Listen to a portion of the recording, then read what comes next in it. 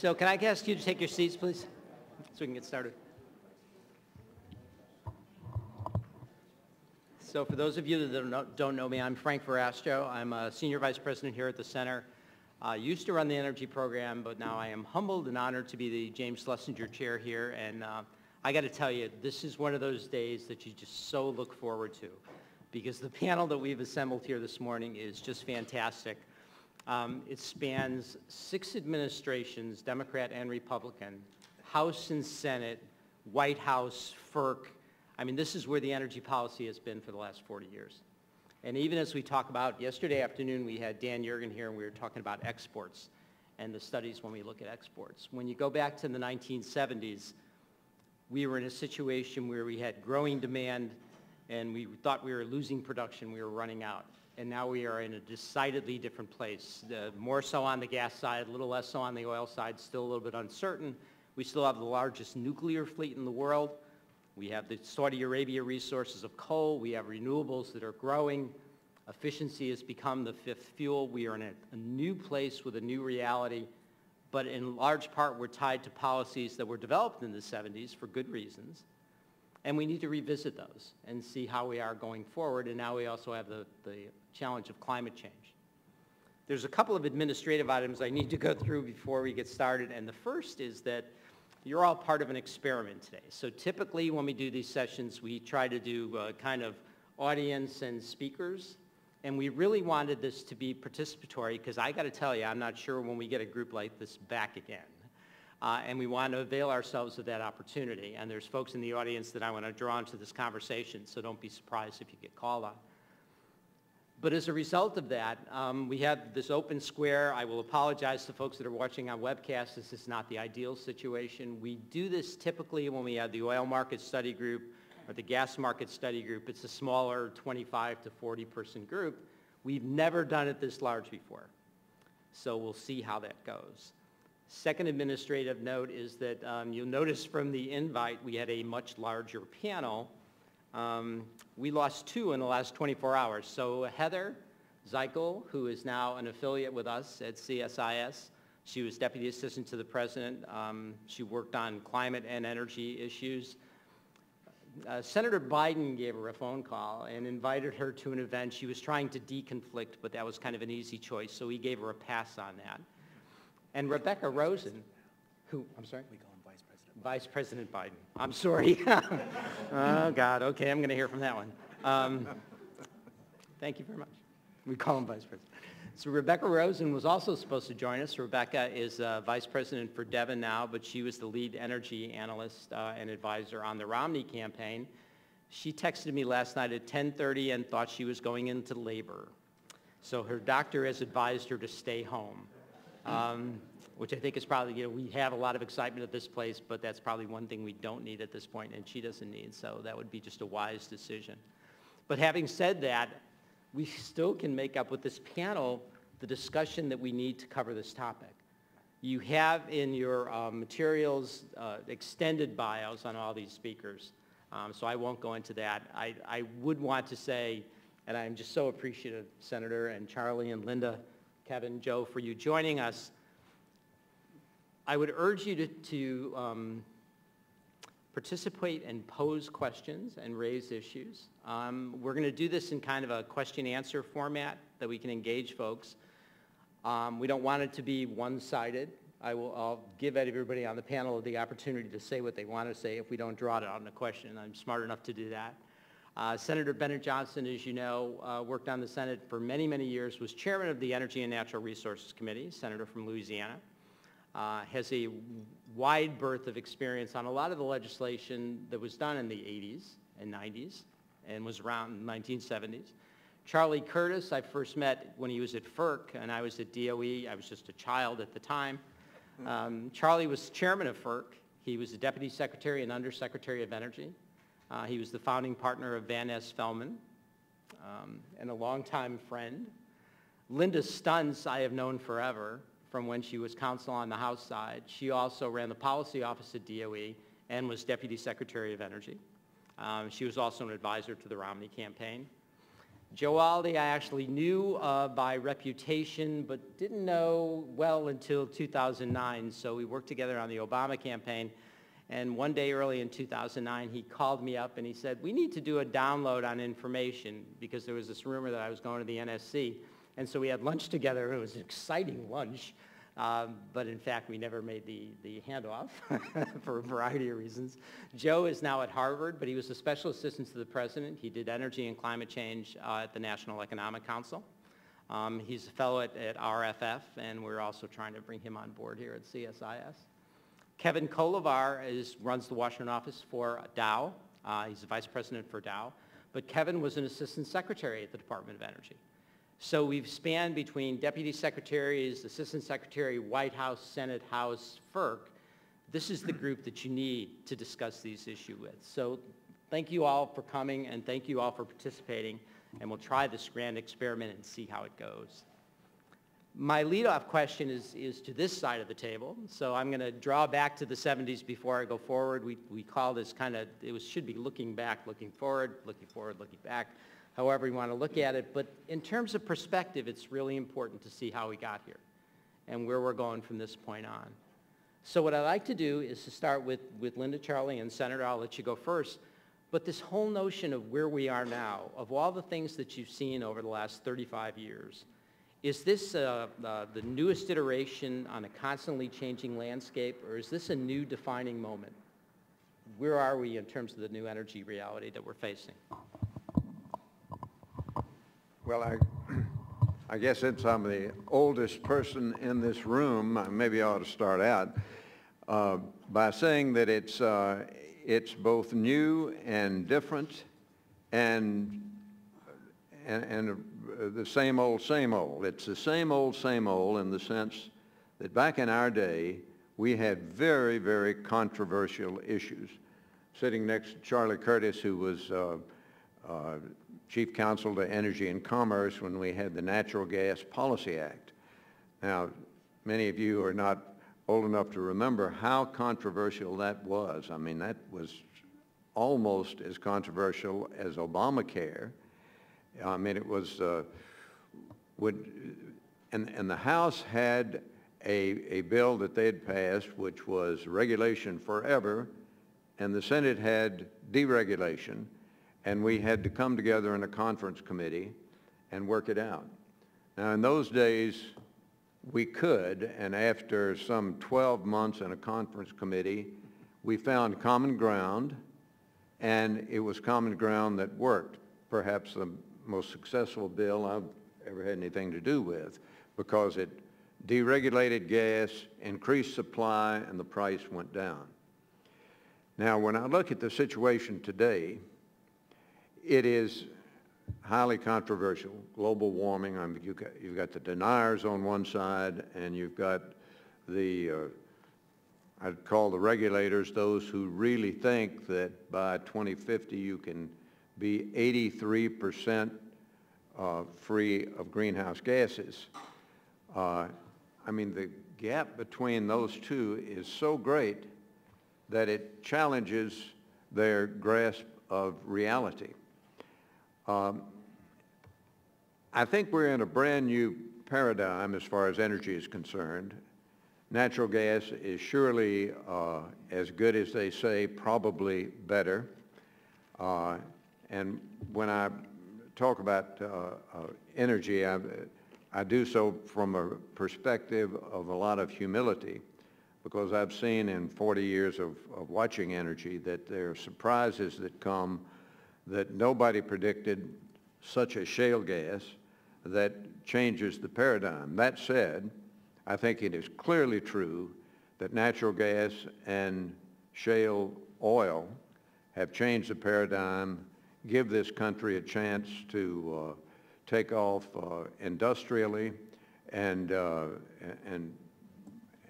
have a period of prosperity such that we haven't had in a long time, provided that the regulators, those who want to do away with fracking altogether as opposed to just regulating it, and those who want to make it difficult to extract this kind of energy or burn this kind of energy, it is going to be a great conflict that's going to transpire between now and the next few years. When you look at the gap, I mentioned 83%. The United States has actually signed on to the United Nations protocol that puts us on a goal to reduce greenhouse gases by 83% by 2050. Now, being one who accepts the diagnosis of global warming, I mean, I think you've got to be sort of anti-science if you don't accept that diagnosis.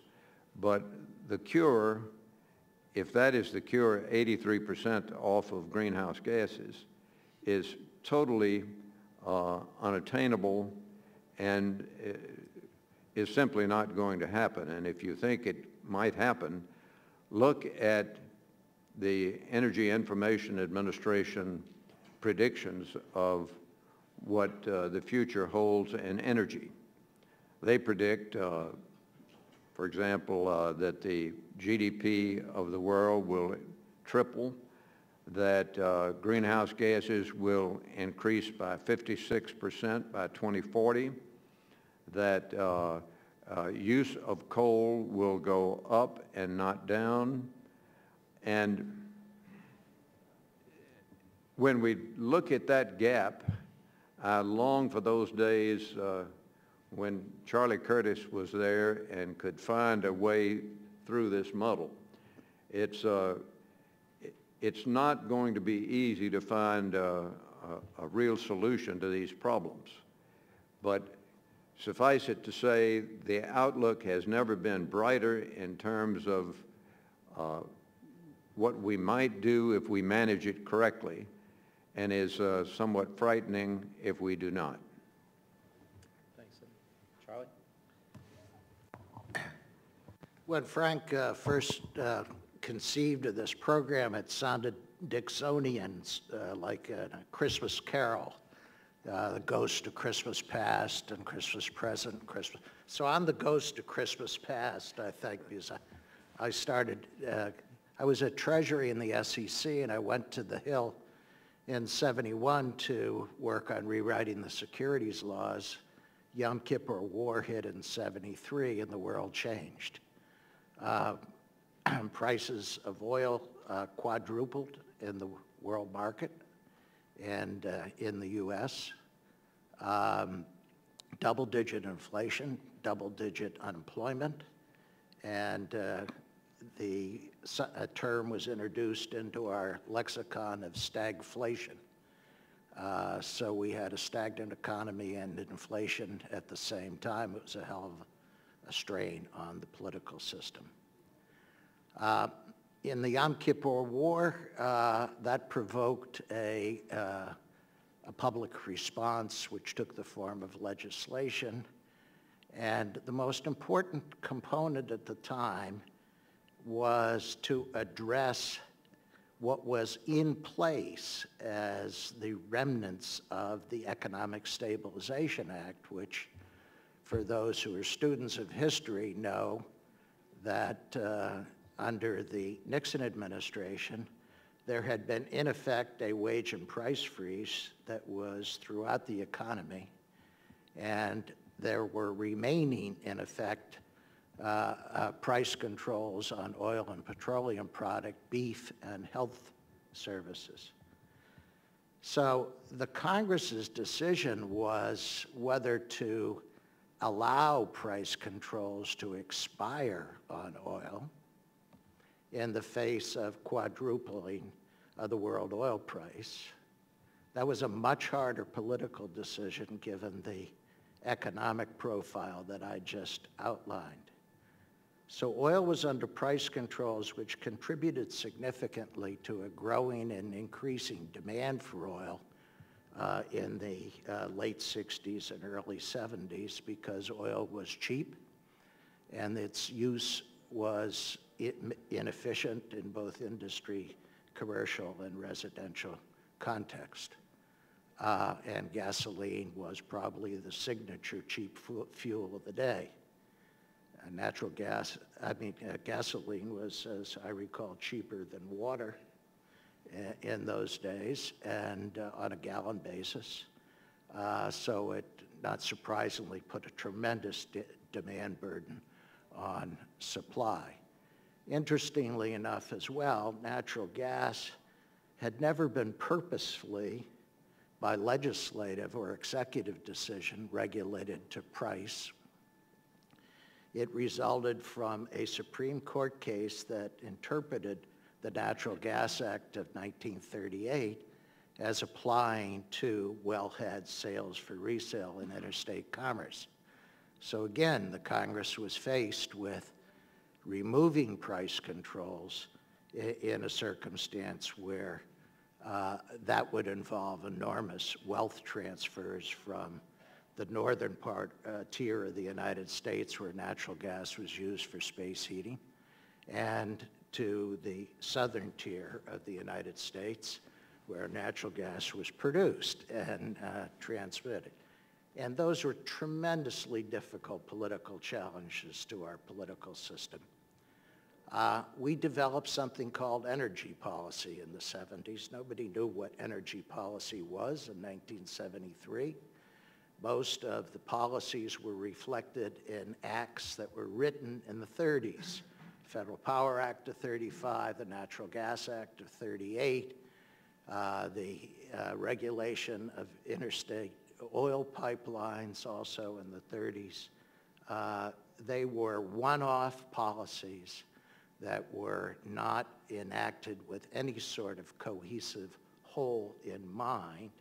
The Environmental Protection Agency was wholly independent from any other aspect of the U.S. government, and offshore leasing policy was administered by the Department of Interior with independent policy judgments being made, again, without any relationship to other policies that were emerging in the 70s. So the first thing I wanted to point out is the energy policy that was first enunciated was a derivative policy deriving from our overarching economic, national security, and environmental goals.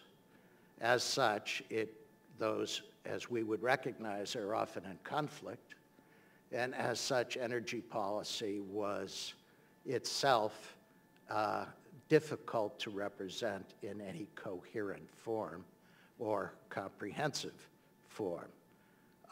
Yet it was attempted by Jim Schlesinger in the April of 1977 and I brought along the National Energy Plan. And there's a lot of interesting things in that, because the basic decision at that time is we're running out of oil and gas.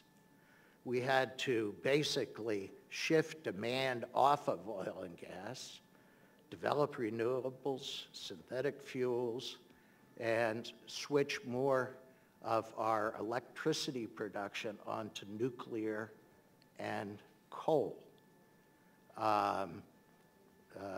Global warming was not a concept, or climate change was not a concept that entered into policy in the 1970s. So as we look where we are today, we had a Congress in the 70s that was divided between those who said, just do it, and those who said, do this. So there were those who approached the energy crisis or problems that confronted the nation as letting the markets function efficiently and effectively to produce outcomes in the best interest, economic interest of the country, or regulatory structures that would produce policy outcomes that were dictated by those regulatory structures. I think over time what's changed, and I think this is fundamental change, is that the reliance on markets, I think, is now deeply ingrained in our political psyche. I think and this is going to play out in whether we're going to let markets, I think, principles function in the decisions on whether to permit the export of oil into the global market and whether to permit exports or increasing exports of natural gas into the global market. Those two decisions are not laydowns, but my personal belief is that the principle of relying on market outcomes as opposed to regulatory structures will prevail in those contexts. We did succeed in deregulating the price of oil, largely through a mechanism started in 75, the Energy Production Conservation Act, and as Bennett suggested, the Natural Gas Policy Act of 78. Both very significant, given the financial stakes involved and the corresponding emotions involved. That was a tremendous, proudful accomplishment, I think, of our democratic system. And I credit Bennett Johnson's leadership very, very much for allowing that result to happen. So now we're in a situation where we seem to embrace the efficiency and outcome of markets rather than regulatory requirements, having an experience range that has kind of demonstrated the better outcomes that they produce and the efficiencies that they manage to accomplish. And we are, in our wrestles, instead of switching as we were in the 70s onto more nuclear and more coal, we seem to be switching off of nuclear and off of coal, and evolving a market that may be more single fuel dependent on natural gas. The nuclear resource in this country is severely strained in its ability to continue operating under existing licenses because the natural gas prices and supply are just on an economic dispatch basis are killing nuclear pricing.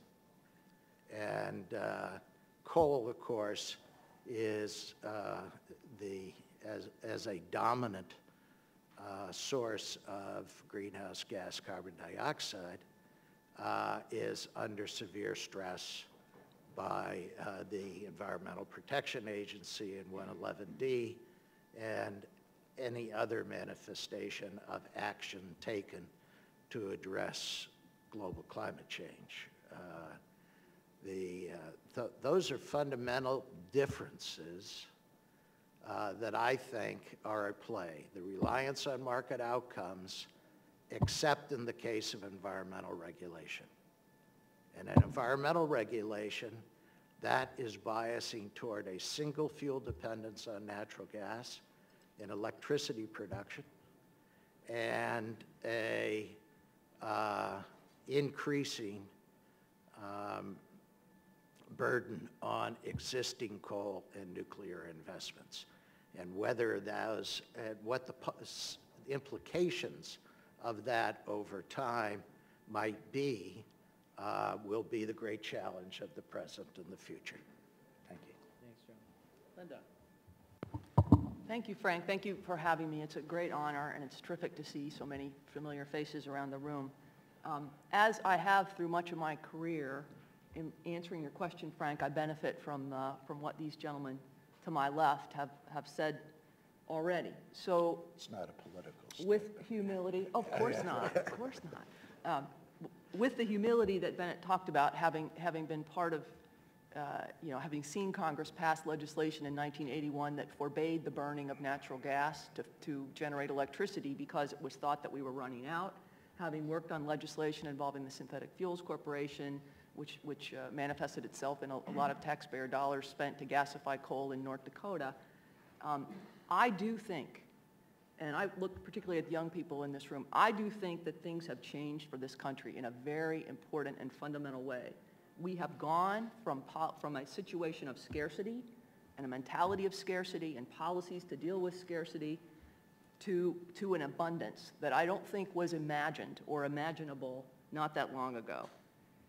I saw an analyst last week who said that the combined oil and gas market in U.S. and Canada is experiencing the biggest change in a century because of shale oil and gas.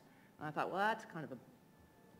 And then when you think about it, it is both Canada and the U.S., and it's important to think about both together because although we focus on things like Eagle Ford and Bakken and Utica in the U.S., there are shale resources in Canada which haven't even been tapped or talked about a lot yet because transportation and demand and so forth.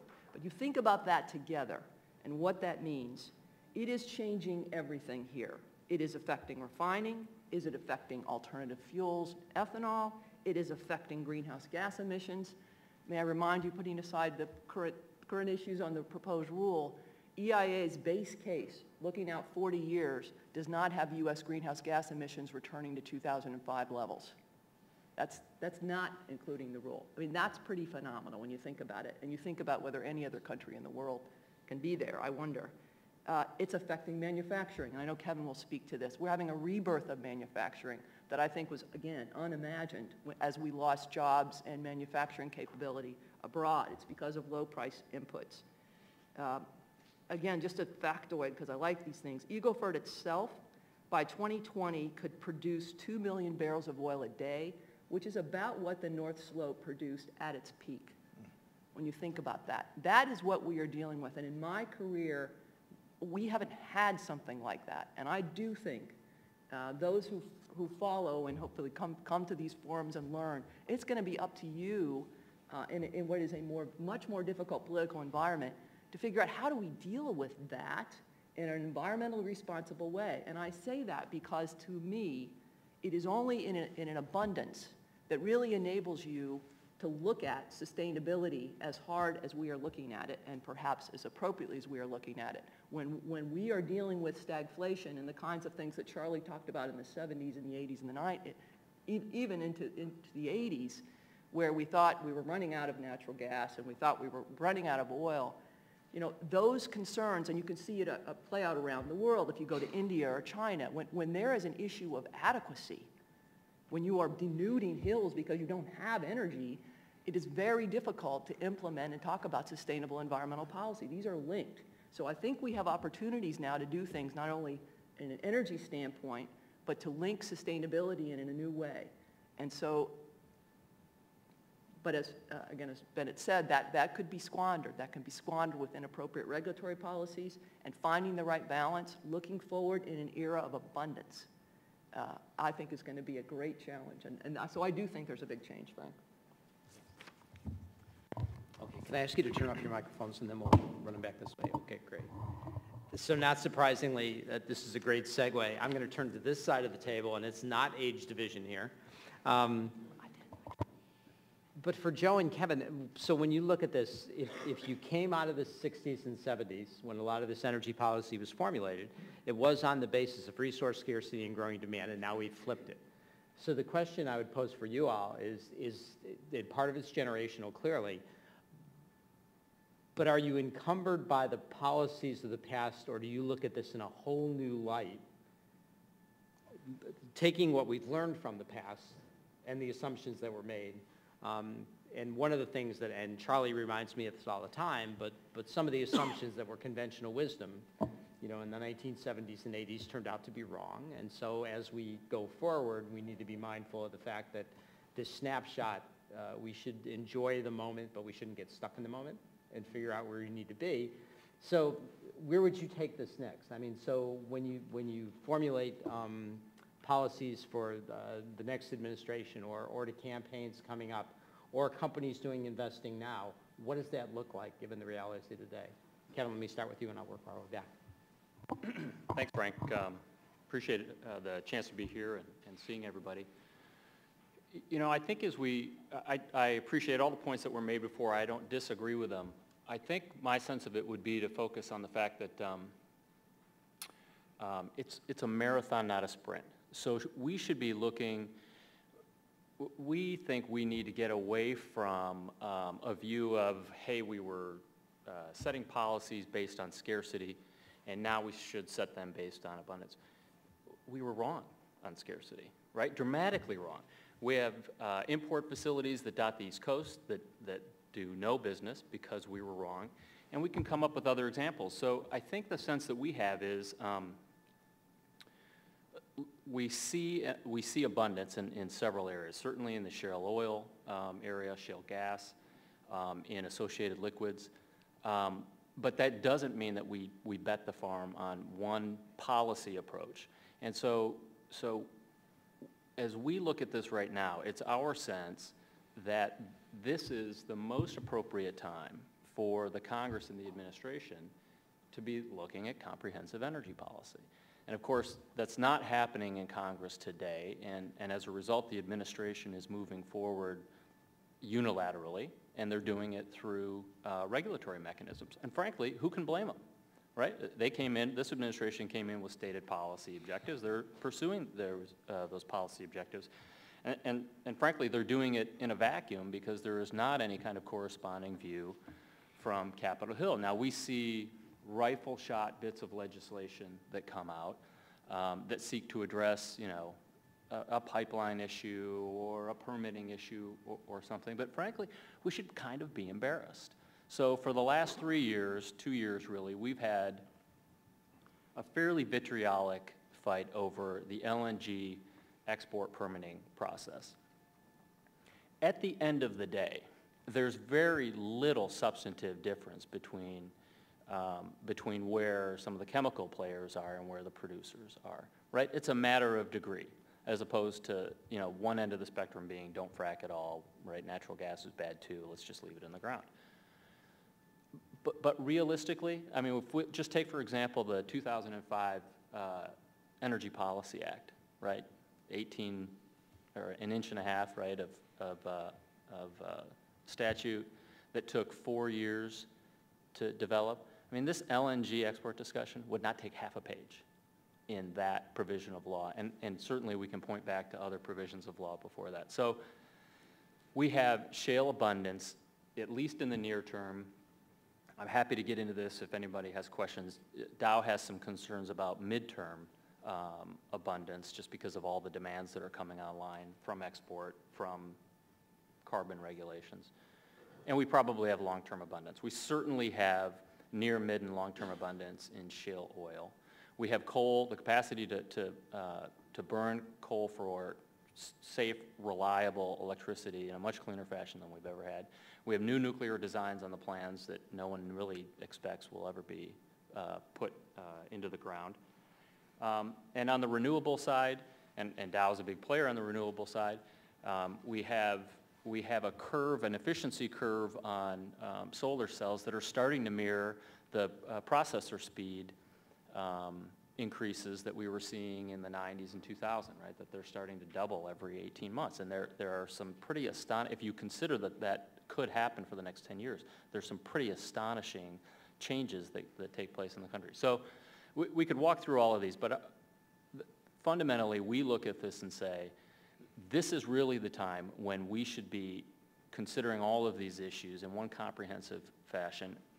Everyone in this room understands how hard that's going to be to do with the current challenges we have in Congress, but energy legislation will never ripen if it's never introduced in the first place. And so we would like to see that happen. Perhaps that could be part of the platforms of one or both of the campaigns that we start to swing into action post-November, and we'd be big fans of seeing that. First, Frank, thanks for hosting this event. This is a lot of fun. I think your question on should past policies encumber policies going forward, let me change that into a positive question, which is, do the past policies encumber going forward? And I think the past policies have impacts along two really important dimensions. One, just given the long lifetimes of most energy capital, the investment decisions that people have made in the past, reflecting the past policy frameworks, are going to have an impact going forward.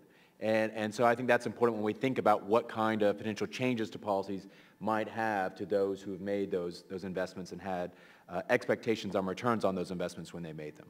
And I think the second important dimension is the fact that we are implementing energy policy with old laws today because we aren't able to get a comprehensive energy bill or even a serious debate of a comprehensive energy bill in Congress. We're seeing the use of old laws, in some cases applying laws for purposes that probably were not considered when Congress first passed them. And probably a prime example of that is thinking about how to use the Clean Air Act to address greenhouse gas emissions. You know, when I think about sort of energy policy going forward, you know, I tend to think about sort of the three primary objectives that I think almost anybody, regardless of political affiliation, has when it comes to energy policy, which is we like to have our energy cheap, we like to have it reliable and accessible, and we like to have it clean. Now, it's important, and I think the distinctions across parties and across regions depends on how we define some of those terms, right? So I would say in the Obama administration, clean, a very big, important component of clean, is dealing with climate change. Whereas I would have said the previous administration, the Bush administration, clean was much more getting fine particulates out of energy, and there was more focus on that dimension. But I think the thing is that in general, everyone says we should have these three. They're going to define them a little differently. They're going to apply sort of different weights. But I think the fundamental change in the energy system in America over the past decade or so allows us to place less weight on accessible energy because we are no longer reliant as much on being able to bring in energy. The fact that we are self-sufficient on gas, the fact that we've seen since 2005 a halving of our net imports of petroleum, when we see forecasts of the U.S. Eventually becoming the largest producer of oil in the world and debates on whether or not the U.S. could become self-sufficient in liquids, it allows one to put a little bit less weight on, I think, the accessibility dimension and allows one to focus on those dimensions where there's been less attention. And I think that's one reason why you see in the Obama administration more focus now on trying to take on the challenge of climate change. You know, I think back to some of the modeling analyses and economic analyses in the 1990s in the debate about climate change policy. And if you sort of got into the weeds of the models, you learned that basically one factor in these models dominated everything else, and that was the supply of natural gas. If you thought you could supply a lot of natural gas cheaply, you would find that reductions in CO2 emissions in the U.S. energy system would be pretty cheap. You saw some people say the estimated cost of Kyoto back in the 1990s would be relatively low. There were others who said, we just don't have the gas, and that's going to put an incredible burden on coal. And as a result, we're going to see really, really high costs associated with complying with something like Kyoto. I think when you look at the world today, with the dramatic increase in natural gas that we have in the U.S., I mean, we've seen coal's share decline by about 1/5 in the power sector. And that's not because of EPA regulations. Now, there are EPA regulations on a number of fronts coming down the road, but that's because of natural gas pushing that out. We've also seen some push in renewables as a function of both of state policies and I think of some of the federal support, especially in the Recovery Act. But of course, the game changer there was cheap natural gas. And that allows one to then think, how can we push further, I think, on the climate dimension going forward, at least over the interim. Not looking out to what is, admittedly, as the Senator noted, a very ambitious goal for 2050, but how do you think about the policy going forward over the next decade or two? And I think that's important because as we think about energy policy, a lot of times when we've considered energy policy in the U.S., it's been very much focused on the domestic scene. And I think we have a growing appreciation now for the international dimensions when we think about climate, certainly more so now that we think we might become an exporter of crude, and certainly on the issue associated with natural gas and LNG exports. So I think there's a growing need for us to think about the international dimensions of our energy policy. It's certainly an issue that comes up more and more in our bilateral talks and some of our trade talks. And certainly it's important in the climate dimension when we think about going forward and not just here's what we're doing to reduce emissions, here's the commitment we've made, and here are the actions that we have in law and in regulation to implement those. Hopefully that then starts to leverage actions and efforts in other countries. so that you get this kind of multiplier. It's not just here the cost of what the U.S. is undertaking to reduce our emissions of CO2, and here are the reductions in CO2 we may see in the power sector, but also here's how we're able to secure a more robust and a deeper agreement in terms of emission reductions from Europe, Japan, but more importantly from the large emerging economies where we see and forecast the large growth in emissions. So I think going forward, there's certainly going to be a need for change to reflect, I think, the changing energy system dynamic. I think that should reflect then how we place our weights on these objectives that I think in general people share, at least at the abstract level, but it's important to also take into account what our role in energy policy should be vis-a-vis other countries in the world. Absolutely. Charlie, sure. I'd be interested, my colleagues on my right and left, as I have participated in comprehensive energy legislation or attempts thereof, and I suspect we share a distinct lack of affection for that type of activity. And so my question is whether an attempt at comprehensive legislation would simply by undertaking it in the political environment within which we now live, where Bennett Johnsons of the world do not exist in our, certainly in double digits in our Senate or our House, do we think that we could really articulate something that would be better than what exists today? And whether that something would in fact reconcile the executive and the Congress in a unified policy. It's hard to imagine it being accomplished in anything less than 2 Congresses. And in the interim, that will potentially freeze investment in debottlenecking the infrastructure that has implications for both oil and gas production in the United States and a lot of other investment and economic activity. So I'd like to turn the question back to the last 2 speakers, Joe, and what do you really think would be accomplished by comprehensive legislation if it were attempted?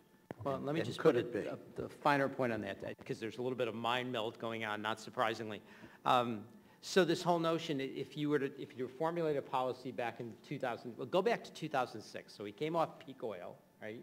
So whatever candidate was running in 2007, oil went to $35. 2008, it was, no, 2007 it was 35, or 2006, 2007, $65 a barrel. By 2008, that summer before the convention, it was 140, right? And moving north, the notion that we were clearly running out, new technologies needed to be on the fore, push resource development and research, promote climate change because you had Copenhagen coming up. The world so dramatically changed just between 2008 and 2010, right? So to Charlie's point, I mean, I'm wondering with the amount of change that has occurred just in the last 5 years, that had we decided to move away from the policies of the past wholesale and try to put in place a new policy based on a snapshot, how long-lived that policy would have been, just because the technology and the price. And on the natural gas piece, it just strikes me that, you know, everyone talks about we've been fracking for 60 years, right? And horizontal drilling, the extended length and the amount of the fracks has changed, but it was $12 gas price that kicked this off, and access to private lands where you could lease that acreage. I think the oil story is a little bit different in the fact that now we can get into multiple horizons at the same time, right? But they're not uniform. The shale gas is source rock, so we've got a lot of it. Thousands of trillion cubic feet, which from an industry perspective is like, this is infinity, this is 8,000 trillion cubic feet. So close. When you start looking at the geopolitical ramifications, and Bob's joined us from the State Department, Bob Sakuda, there's this notion of how energy used to be viewed as a liability, and now it's an asset. And then some people would even take it a step further, that should we use it as leverage, as opposed to the free market system and the United States being a reliable supplier to bring incremental barrels or MCFs of gas to the world. It's a difficult time, and then when you add climate and economics around this, it's a difficult time to try to put comprehensive legislation. So I would echo Charlie's comments and look for advice, guidance, insight from anyone. And we'll start that way and work on down. Look, I don't disagree that it's incredibly hard. I think the challenges, the legislative challenges, are obvious to anybody that's been paying attention to the way Washington works or doesn't work lately. But that can't be an excuse to do nothing. You know, to hit a couple of the specific points, with respect to infrastructure today and infrastructure inadequacy and aging infrastructure are some of the biggest impediments to increased efficiency, whether it's, you know, product flow or electricity usage and the like. I do agree with some of the earlier comments that the market is penetrated to an extent where I don't think that a debate in Congress today about comprehensive energy legislation would disincentivize companies from going out and looking to invest in debottlenecking. I think the market is going to incentivize companies to go out there and put new pipelines on the ground. In particular, that's what we're seeing. On the electricity side, to the extent that there's a disincentive, it's a patchwork of laws that are on the books today that make exceptionally difficult cross-state transmission line of any significant size. So that, to me, is an ongoing impediment to infrastructure development and debottlenecking. You know, I think the third point I would make on that is everybody understands, right? We talked about it. Linda mentioned it in particular, that we have this new paradigm. We should be thinking about and energy surpluses going forward and how do we utilize that. And I think the question we need to ask ourselves is, should we look at that in kind of rifle shot bits of legislation or regulation, or not at all? Or to the extent that people say we should be moving away from this scarcity mentality into another mentality, how do you do that? Well, I think the way you do that is you get the major policy leaders in the country to start discussing it and seeing where those lines of agreement can be.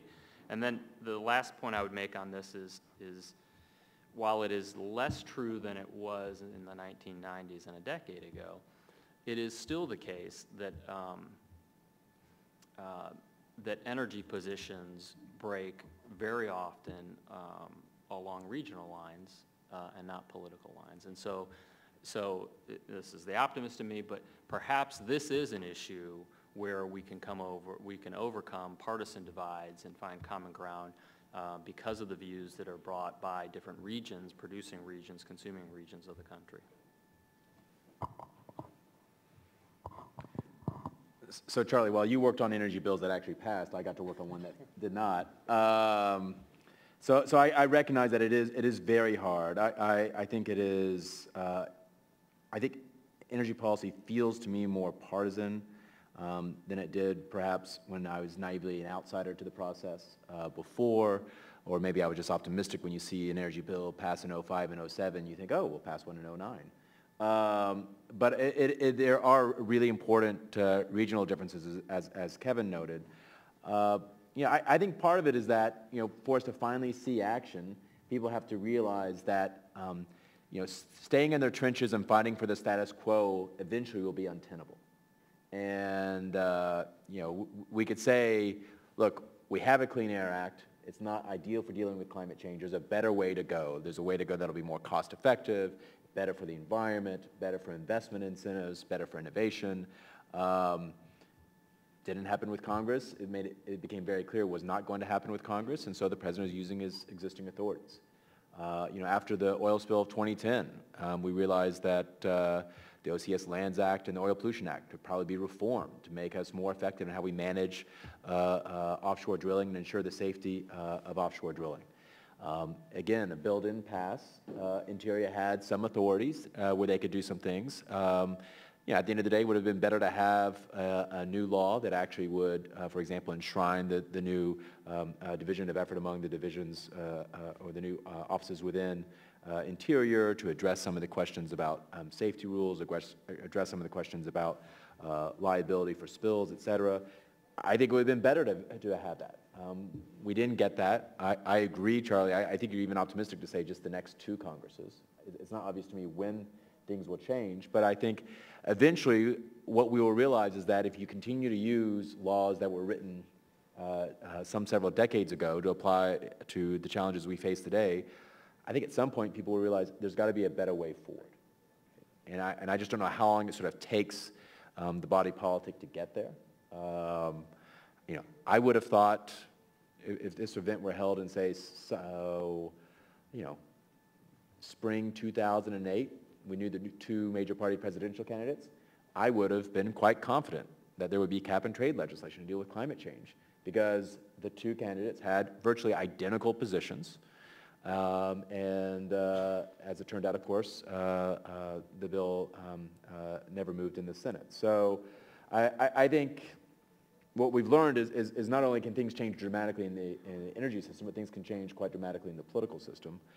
So I think it's a challenge to assess what's the likelihood in the near term of moving legislation. And so, you then end up in a situation where you use the existing authorities and, hopefully I'd like to see a more thoughtful energy policy going forward. So hopefully at some point people realize the status quo isn't worth protecting on all sides of the issues, and instead there's some thoughtful compromise that actually makes energy policy work better and promotes the achievement of the objectives that I think, at least at the general level, we all share. Well, I think it's out of the question that we would pass comprehensive energy legislation in this Congress, in either this Congress or the next Congress, or for the foreseeable future. That said, I think it is more important than ever that we begin the debate and that we try to get an informed public and an informed Congress. And I think not to butter up to the think tanks in this room, but it is the era of the think tank, because we need the wisdom that comes out of the studies you do. Here at CSIS, for example, Frank has done a lot of work on crude oil exports. Now, it is very important to have these studies that tell us whether the price of gasoline goes up, the price of worldwide crude goes up, or the price of domestic crude goes up. These are very, very important questions that you can't really solve with uninstructed members on the floor of the Senate just getting their wisdom from backyard barbecues. You need this from people who really know. The same thing is true of natural gas exports and the kind of studies. And what you can do can inform those in the Congress. Nuclear, we need a very important debate on nuclear. And the question there is going to be cost. And you need a lot of these economists that can tell us what the eventual cost there will be. We need to look at things like corn ethanol. Now, how did that get past you think tanks and get into policy? We need to, one of the things that needs to be really studied is the cost of renewables. I was on a panel not too long ago with a great physicist who said that nobody knows what the cost of renewables are, because there are all these unknown factors. You've got the federal law and the state law and the tax provisions and the cost of transmission and all of that. And that we need to know that, because if we're going to base our energy policy, which to a large extent it is today based upon renewables, then you need somehow to know what they cost. And nobody really does know. I mean, I just saw PhD study from Texas Tech that said that the cost of wind is 50% more than has been projected by EIA. You know, that's just one study. We need a lot of attention to that kind of question. Transmission is just huge. It's probably, in order to capture, you know, the high plains wind, you've got to have a whole new transmission system, and it's got to be paid for in a different way. The old way of having the generator and the user pay probably can't work for a nationwide system. You have to socialize that cost.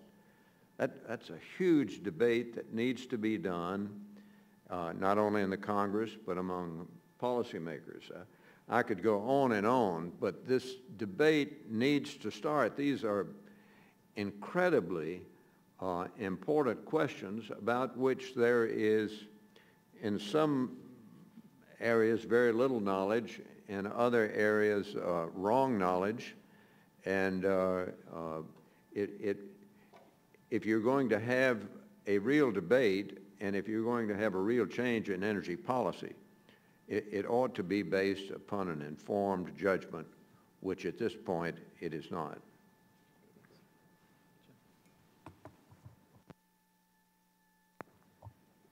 When I came to CSIS just recently, because I've been off doing national security issues for the last 10 years, I was informed that this is a think tank, not an answer tank. But I would echo Bennett's, we need to find a way of developing a better shared education of the public and the public's representatives in the Congress about some of the fundamentally determinative issues in our energy future. Whether that feeds into some sort of legislative address, I would reserve judgment on. But it would be, I would say, extraordinarily useful to have that educational process provide context to allow the individual rifle shot policies that will emanate out of an executive, whatever the outcome of the next election, or the Congress, be as well informed as it could. So I think your point is very well taken. Yeah, I would suggest we deflect away from legislation, comprehensive or otherwise. I mean, one of the things I've learned over the years of successful and unsuccessful legislation, you have to have at least some level of consensus on the problem and some level of consensus on the solution. And one of the things that scarcity does or did is it brought people together in a common purpose to say, oh my gosh, we're running out. We have to develop things to address this supply problem. And frankly, one of the consequences of the shift is, well, we have an abundance. What does that mean? Is that a problem? No. So what do I need to do about that? Now, let's, you know, the elephant in the room here is climate change. And most of what I heard Joe talk about is reforming the Clean Air Act to deal with climate change. And I'm not going to go there, but I would suggest to you that is there a consensus on a problem, and is there a consensus on a solution? And if you see it like I do, you come to the conclusion that we're a pretty long ways away from legislation in that area. But, you know, there may be, the education is important. The other thing I would suggest, rather than sort of thinking about legislation, I know we're in Washington, but there is a lot going on in the states. There are wonderful and terrifying experiments going on in California. As always, you know, they lead boldly or not. And what is happening with respect to renewable penetration? What are the issues coming up with that? Dry statistics coming out of places like FERC on the market summer assessment talk about the incredible progress on solar and really interesting ways that people are coming up to try and deal with that. California says we're going to mandate storage. How does that, it doesn't really exist, but we're going to mandate it and they will come. The Field of Dreams, they've done it before. Maybe it'll work. I don't know. But that's the holy grail, right? Because if we could come up with that, then all these intermittent renewables would become dispatchable, would become controllable, it would be a breakthrough. So we need to think more broadly than sort of what we can do here on Capitol Hill, because I don't even think we've really defined the agenda. I mean, I mentioned in a sidebar to Charlie, one of the things I've suggested to folks on the Hill is, what is the role of SPRO in the era of abundance? Now, that might be an interesting question to think about, and think about not only in terms of how we use it and the old laws that governed when it would be used, but is it the right size? Remember, we were going to have a certain import level coverage. I mean, all that's now stale, and I think there is some work in the administration on that. That may be something you could actually get some collaboration on, and it's not a trivial thing. The government has invested billions of dollars in that, and it's I think tens of millions of dollars a year, if I'm not wrong, Kevin, just to maintain it. So I'm not averse to sort of starting with the doable, in the energy side, doing some things that might make sense if we really think the paradigm has changed. We are going to have to deal with the export issues. I think Lisa Murkowski's been doing some really interesting work on her staff on white papers and research with GAO, research with CRS that help build some of the information you've talked about. There needs to be more, but I think sort of putting some bogey of comprehensive energy legislation out there, it isn't the time, it isn't the place, as far as I can tell, and I think it could distract us from doing things that might be useful, maybe just aren't so grand. All right, since I promised you that this would be participatory, it's time when we need to open this up. So I'm going to actually, a couple of people I've talked to in advance about calling on them and teasing out some of these topics. And there's 4 in particular I'd like to hear from, and then we'll open up for questions, general questions and discussion. So Kevin, I'd like to start with you and talk about the fuel mix and 111D. So the notion of natural gas being the fuel of choice and moving away from coal, but what does it do to dispatchable renewables? What does it do with nuclear? And then Charlie and Lynn, I want to draw you in that too. I want to then go to Mike Bromwich. We've talked a little bit about offshore. We've done a lot of unconventional onshore. It'd be silly to drill for deep gas offshore right now, and we've got all this resource onshore. But other parts of the world, as we move to the Arctic, technologically complex plays, what's the next step up for safety or regulation that we can share internationally? Would be a terrific thing to know. Bob Sakuda, total surprise, but I would like to actually talk about the foreign policy consequences of this resource enormity and what we do with it, how we think about it. And then my 4th choice is Lynn Coleman, because my 4th choice is always Lynn Coleman. He can add perspective and insights that a lot of us can't even begin to touch. So let's start with you, Kevin, and then we'll work our way around. Thank you. Okay. Thanks, Frank. The EPA rule is a gripping read at 645 pages. I encourage it to anyone who's had trouble sleeping lately. But one of the things that you get out of the technical annexes, which bring you to several hundred other pages, are some of the underlying assumptions that EPA is making. Essentially a 0.58% power demand growth in the base case between now and 2020, which is really the cutting year of the rule. And you have to ask, well, so what are they counting? They're already counting a significant reduction in coal-fired capacity as a result of retirements associated with the mercury and air toxics rule. And on top of that, they've got 46 to 49 gigawatts of coal retirements, and yet they're not counting on a lot of new natural gas combined cycle capacity. The embedded assumption of the rule, explicit assumption of the rule, is that they're going to try to encourage redispatch to existing capacity. And in fact, some of the least efficient natural gas combined cycle in their numbers retires. 2 or 3 gigawatts disappear. So while that's great, there is another alternative case, which is that there's a significant amount of natural gas combined cycle built to solve the problem of how you get there. There's also practical questions, pipes and wires to make the power dispatchable, pipes to bring the gas to the plants. Those things have a cost. There are above-ground impediments to getting them done. But the rule is effectively trying to get past the a priori assumption that the solution is to get to gas. They've given you 2 options, and in the first preferred option, they're asking, hey, let's go ahead and count renewables and energy efficiency as part of the solution. But they have also included a second option, and they've also looked at sort of partial building blocks where instead of all 4 building blocks, you just look at the energy efficiency gains at a plant that exists today and also natural gas. And that's a very practical way of saying that perhaps what could be going on here is a very big natural gas increment. In their projections, they're only looking at between 2.3 and 4.9 BCF a day of incremental power sector gas demand between now and 2020 as a result. That means that the upper bound, which represents not doing the 3rd and 4th building block, but just using efficiency at redispatch, you're getting about the same increment that you've gotten from a price effect that's been locked in by the MATS rule, but that's a lot. So part of what's happening here is a very big ask for natural gas, when natural gas is at the center of a lot of other policy discussions, LNG as mentioned before, and for that matter, the environmental questions that come along with producing a hydrocarbon as a bridge.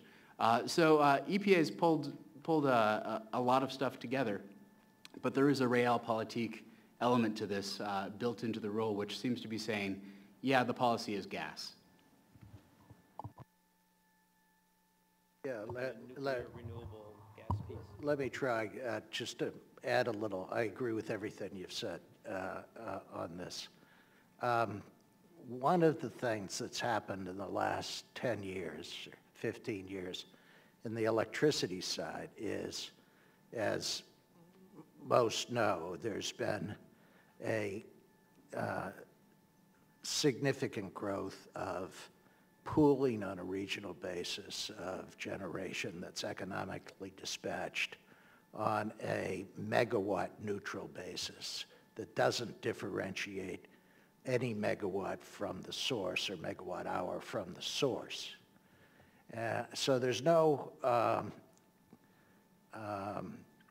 capacity credit given to certain types of capacity.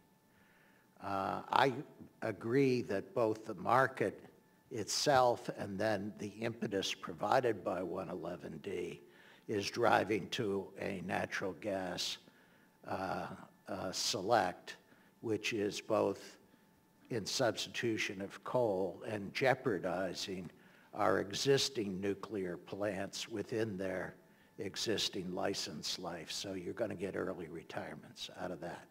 And do we care? I would be one who cared about that, but we don't have a policy on or measurement or discussion about the implications of ending up with single fuel dependency in our electricity sector. And if you look at, I always referred to nuclear as a brittle fuel because it was vulnerable to the next offense of radiological offense or accident as it might occur anywhere in the world, and certainly anywhere in the United States. That would put a lot of political pressure on the continued operation of a nuclear plant, and it could take plant offline until defects were corrected, et cetera. I think we also have to think of natural gas as a brittle supply source. If, for example, we had, through operator error and bad practice, a major aquifer implicated by shale gas development, the public might not differentiate the cause. And that could have significant implications at the margin for this fuel select in the future going on. Also, you're starting to see now more and more concern raised recently by a report out of DOE this last week that leakages of methane associated with the production of natural gas and its transportation may be contributing to global climate change in a way that basically equates equally with coal production, so that you're not getting the global warming benefit that has been predicted or argued for. Now, I actually don't believe that science, but that science is being argued and developed, and that could change our discussion here as well. Just a quick follow-up is I think I agree with you, Kevin, and because it does seem to me a very central part of the rule, and I don't, in addition to the wires and pipeline problems, sort of how you just go over a short period, relatively short, from the capacity utilization that is being produced by the electric markets we have today to a materially higher capacity utilization on existing plants. I don't know how you do that. I mean, either the cost of alternatives is going to have to be increased, so that ratchets up, so you have economic issues. Are we going away from market-based dispatch? We're going to some other kind of dispatch. If the states, maybe they're going to impose fees or something to do that. And then there are just the simple logistical issues. I mean, it may be, does the gas infrastructure exist to feed it at that level? Do the transmission wires exist to transport power from there at that level? Do they have the gas contracts at that level? How is all this supposed to happen? And I've had some conversations with folks, and then the second issue, as I said, is just the compatibility with electric markets as we've structured them under Hogan and others on locational marginal pricing. So how is that? I keep talking to people like Sue Tierney. How is this going to fit together? And I don't have that figured out yet.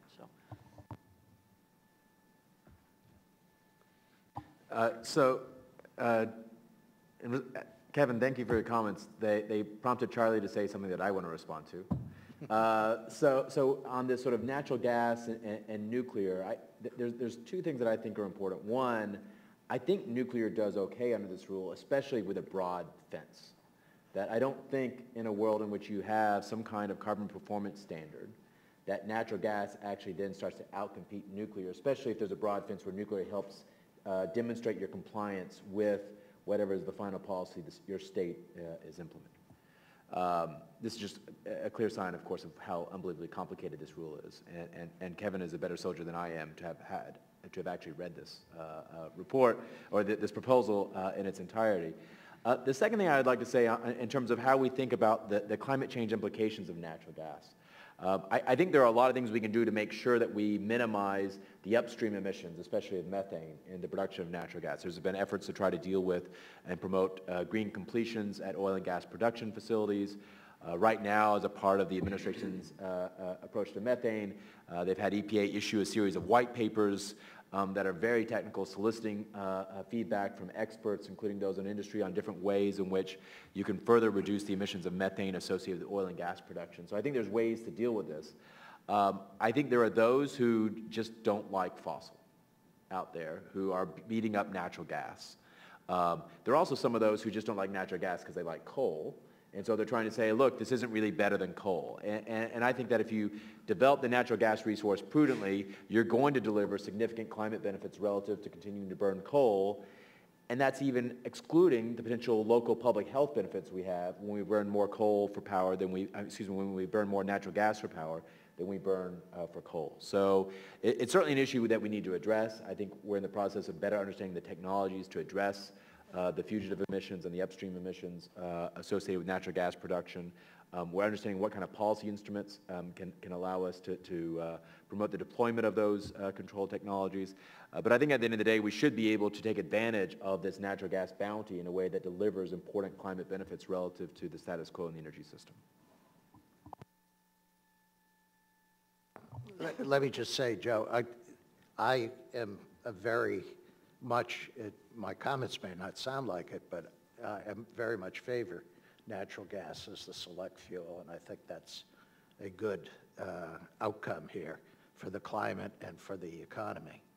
I think there is, it is true that the rule, if implemented, will create a value added, likely, depending on how the SIPs are written, a value added to the existing nuclear plants. But in the interim, they run significant deficits on a current dispatch basis. And there may be a need for a capacity charge that is simply to improve their economics to keep them on the system while we are developing this rule and seeing what its outcomes are. One small point on nuclear. One of the reasons that some are being so challenged is that wind with a 30% tax credit can actually pay to take their dispatch, which nobody could compete with, certainly not nuclear. I mean, that clearly needs to be changed. Just by way of clarification, the rule does give incentives to preserve nuclear capacity by counting at-risk nuclear generation in the denominator, sort of diluting the fossil intensity of state fleets. But as you mentioned, the capacity option and other encouragement may be required.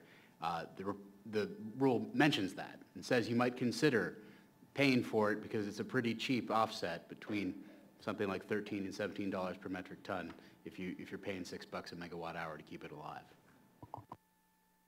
All right, I want to switch gears a little bit. So the unconventional revolution, the fact that we are drilling wells now in 8 days, that's an average in certain fields, which is absolutely phenomenal. But they have steep decline rates. So the recovery rate is low and the decline rates are high.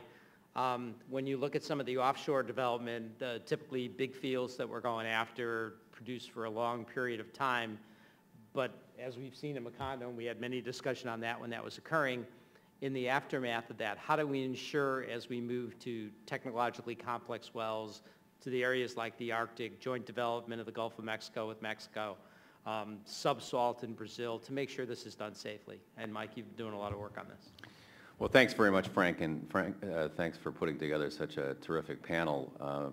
Particularly hearing from Bennett and Charlie and Linda reminded me of my early days in D.C. as a young lawyer who was trying to sift through the entitlements program, which was a remnant of the oil and gas controls program where we had itty-bitty refiners sprinkled across the South making millions and millions of dollars hand over fist as essentially brokers over pieces of paper that entitled them to refine oil. On the offshore front, I think our experience over the last 4 years and our specific experience with Macondo and Deepwater Horizon really does bring home how many unknowables there are. And getting back to the point Charlie made a few minutes ago, how one incident or a couple of incidents can really change the landscape enormously. Following Deepwater Horizon, I think many people, people in the administration and outside, thought that that accident constituted an existential threat to offshore drilling and particularly to deepwater drilling. I know many people in the industry felt that way. As many of you know, I was a newcomer to regulating offshore development. But that was the message I got is, my God, we've got to do some dramatic things here to build and restore the public's confidence that this can be done safely. And without any legislative support at all, we did. We developed safety regulations. We developed enhanced environmental and management regulations. And I think very few people in May and June of 2010, when the oil from the Macondo well was still flowing, would have imagined that in June of 2014, we've got as many or more rigs offshore, deep water, than we did before the spill. So I think that underscores the unknowability of what's going to happen in the future, the potential impact that accidents can have. Because if we'd had another one within a couple of months, game might have been over. I know people in the industry thought so, and I can't say that they're wrong. I don't think anybody in this room can say that they're wrong. And yet we see the resilience that the industry and the government, the executive branch of the government, demonstrated there. But as Frank suggests, there is sort of a whole new and unknown world that remains out there in the Arctic, but well beyond the Arctic. I mean, one of the things that I've had the opportunity to see over the last several years is the enormous appetite for offshore activity in parts of the world that I didn't know were interested. I've been to New Zealand. I've been to Colombia. In January, I went with Senator Graham and Bill Riley and a delegation from the Council on Foreign Relations to Cuba. There is an enormous appetite for exploration and development offshore in locations that, again, I would not have guessed there would be the interest. The interest exists because the revenue is there as a huge lure for undeveloped economies that need to find a way to finance various governmental activities. And so what that does is to present a challenge not just to us, but to present a challenge on an international scale. And one of the encouraging things I saw in the government and that I've seen since is an increased level of collaboration, consultation, learning one country from another in terms of what different regulatory regimes emphasize and what they're stressing. So I think that's a very encouraging development. I think it's one that's likely to continue. We're going in this country through an enormous debate on what's going to happen in the Arctic. People have focused on Shell's attempts to drill there and its misadventures a couple of years ago. And I think what people need to keep in mind is it's one Arctic, just as it's one Gulf of Mexico. And whether or not Shell or any other U.S. company drills offshore in U.S. waters in the Arctic, there's drilling already going on right now. Russia has begun to drill offshore in the Arctic, which simply underscores the need to make this an international place where we can converge, where we can discuss, where we can learn from one another, and where we can enhance safety, which is a prerequisite to further and better activity. I want to switch to make this a little bit global. So Charlie, actually a number of people on the panel have talked about the balancing and how we've had in the past energy policy been subordinate or at least impacted by, and impacts as well, economic policy, environmental policy, national security, foreign policy, right? Yesterday when we did our export session, we had Dan Yergin here, and we had put together a triangle for the National Petroleum Council study several years ago, and we found efficiency to be the sweet spot, but everything else was a trade-off. And when you're on the government side, you're constantly trading off these policies. So while individual complaints about a certain policy being suboptimal from an environmental standpoint or suboptimal from an energy standpoint, it's because of these trade-offs. And when you look at the foreign policy implications, and this is what I wanted to bring Bob in on, this notion of energy resource as an asset. So how does it impact our foreign policy considerations, how we look at the world? Has that changed for us vis-a-vis China or all the discussions we heard about Ukraine and Europe? What does that look like now? And so Bob, if you wouldn't mind take a shot at that. Sure, Frank, thanks. And it's really great to be here with all of you, and it is an outstanding panel, and kind of fun to sort of see all these people who we've read about and heard about, Senator and so forth, for years. Thank you. And thank you very much for sort of laying the basis for what we're working with today. Because, you know, there is this sort of like, this concept, I think, of some of the things which we talk about sort of springing forth like Athena from Zeus's head. This was built for a long time. And the question really does become, okay, how do we use this now? We have, as we've said before, this idea that for much of my career, the careers of many people around this room, and look at Rich Kozarich and other people around here, we dealt with a world of scarcity. We're in a sort of strange situation right now where we both have scarcity and surplus. We have surplus in terms of the United States, in terms of energy in North America, and the revolution that's going on here. But we also have scarcities in a large number of places in this world. We have scarcities in terms of energy poverty, where you've got 1.3 billion people don't have electricity, connection to the grid, 2.7 billion that don't have a safe way to cook their food. So when you've got that many people out there who don't have something that we have, you've got yourself a foreign policy issue. You've got yourself a national security issue.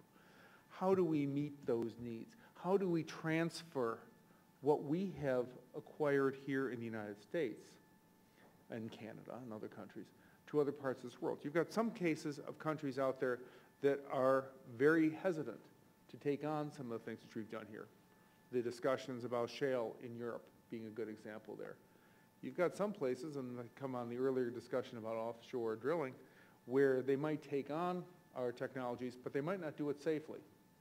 If you have an accident in some place that we may not be thinking about, what are the consequences going to be for shale gas production in the United States or unconventional gas production in the United States? How do we bring that together? There is very much the idea that, as Frank, you just said, that we're in a situation, many people sort of thought, oh, well, the problems of supply disruptions are in the past. They're not. We've seen that. And let's face it, there can still be a problem in the Straits of Hormuz tomorrow. We don't necessarily know what's going to happen. And no matter how much energy we're producing here in the United States, the consequences for us of a supply disruption in the Straits are going to be telling, because they're going to hit the global economy, and that's going to hit us. What I'd like to try to, though, get is, I think we do see the question of opportunities. We see this in terms of engaging countries like China as they deal with the tremendous pollution problems, as they need to move to cleaner sources of energy. How is this something that we can try to move on? How do we move with countries, Burma's, countries like that don't have grids right now, that need power?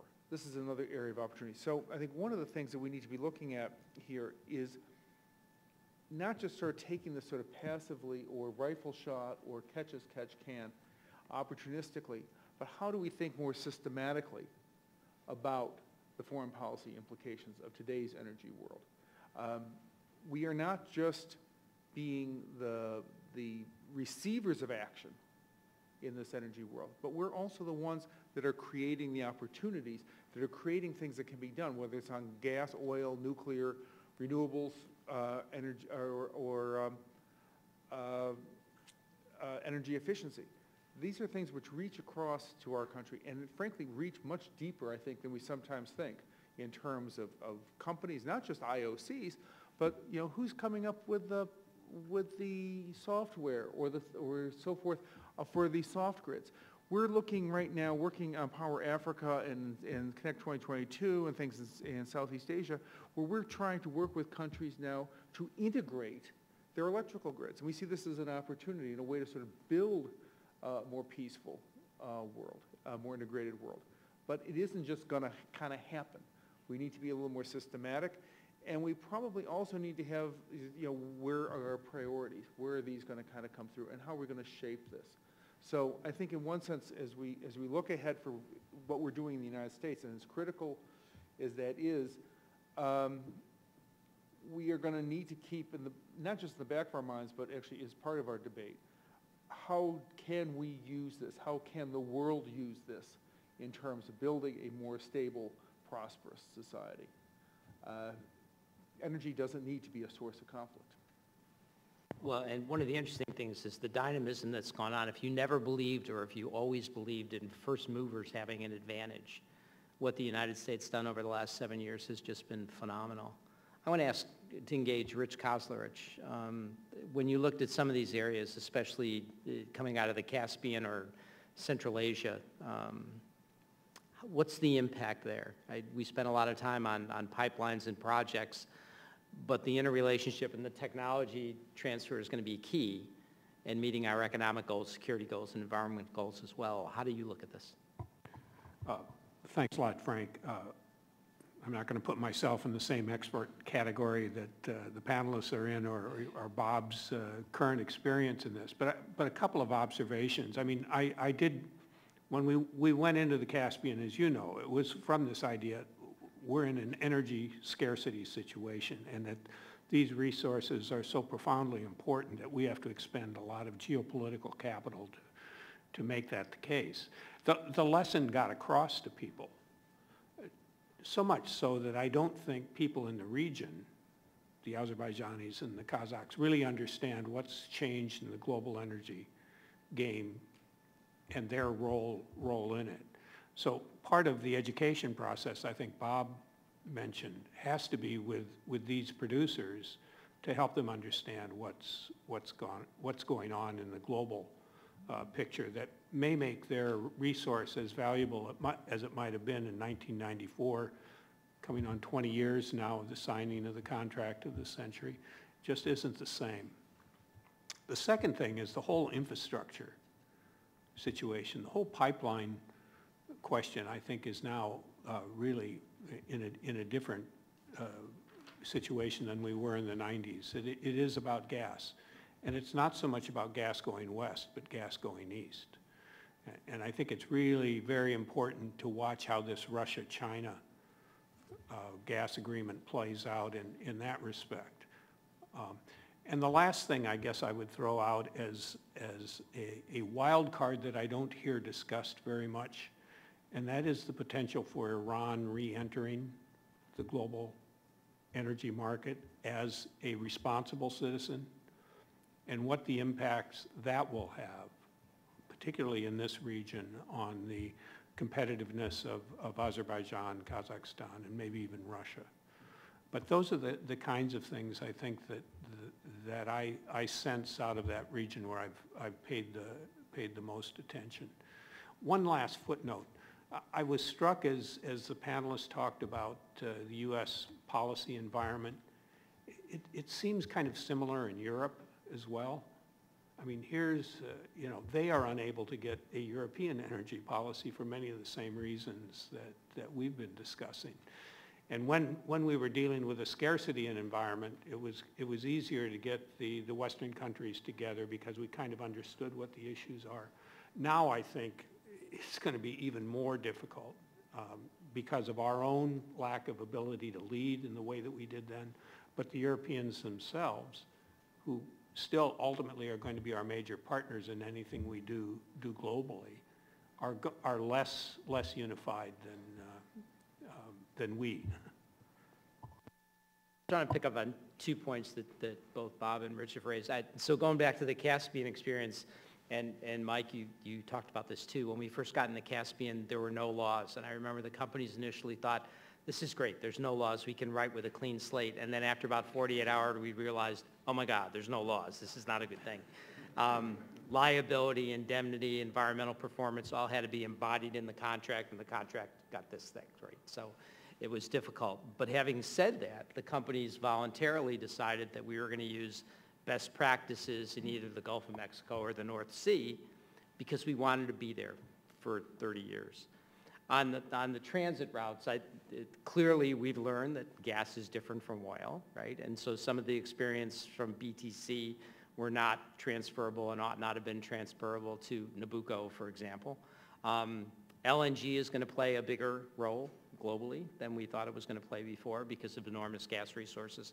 We could get an increased regionalization, so this notion of Iran or Iraq. Bob, you talked about the Strait of Hormuz. In the 1970s, 70% of what came out of the strait went to Europe and the United States. And now 75% hangs to the left and goes to Asia. A markedly different world that we need to be aware of. So even as the dynamism changes, and then the relationship between the U.S. and China, you can start seeing land routes being developed from the Chinese because they're concerned about the U.S. with a Blue Sea Navy blocking their energy resources, right? So they're competing in Africa and Central Asia as well. So it's a totally different world. Bennett, sure. I'd like to respond to something Bob said, which is a little bit like the crazy uncle in the attic you don't want to talk about, and that is the 1.3 billion people who have no access to any electricity, and 2.7 who can't properly cook. And what do we do about them, and what do we do about climate change if they really want a piece of the economic pie? How do we respond to that?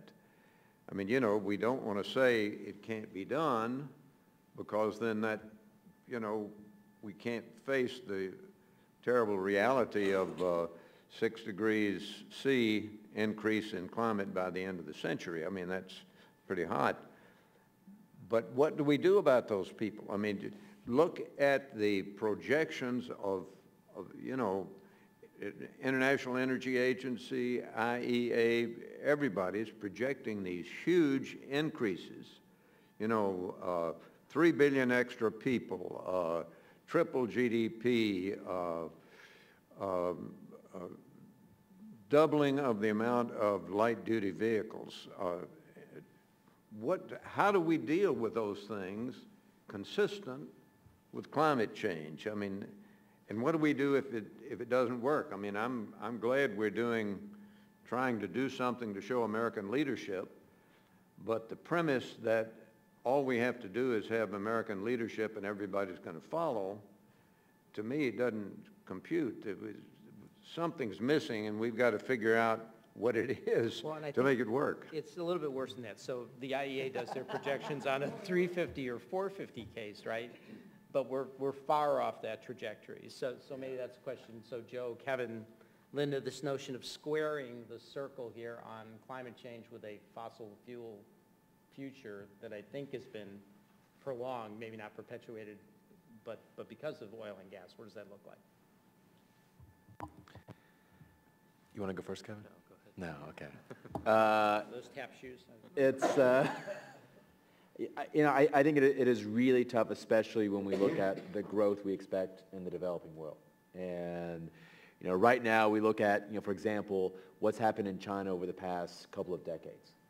I mean, in one sense, it's an economic miracle to see the hundreds of millions of people who've been lifted out of poverty.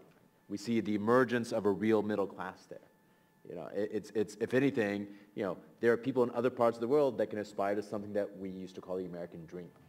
And, but of course, part of that is, driving cars, being able to power your homes, drawing on energy. And, when we think about the prospects for the very poor, if they are to follow a similar kind of development route, then it's hard to imagine any kind of world other than the very hot world that the senator just described. So it is tough. This is one thing where I remember when I first started working on this issue, and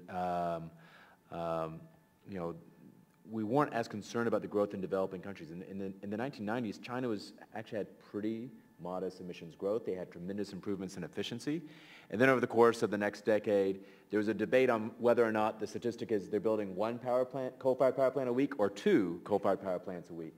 And it starts to sort of raise these questions, and some people talk about it in our domestic debate, which is, what kind of impact is fuel economy standards or power plant standards going to have in a world in which we see such rapid growth in emissions?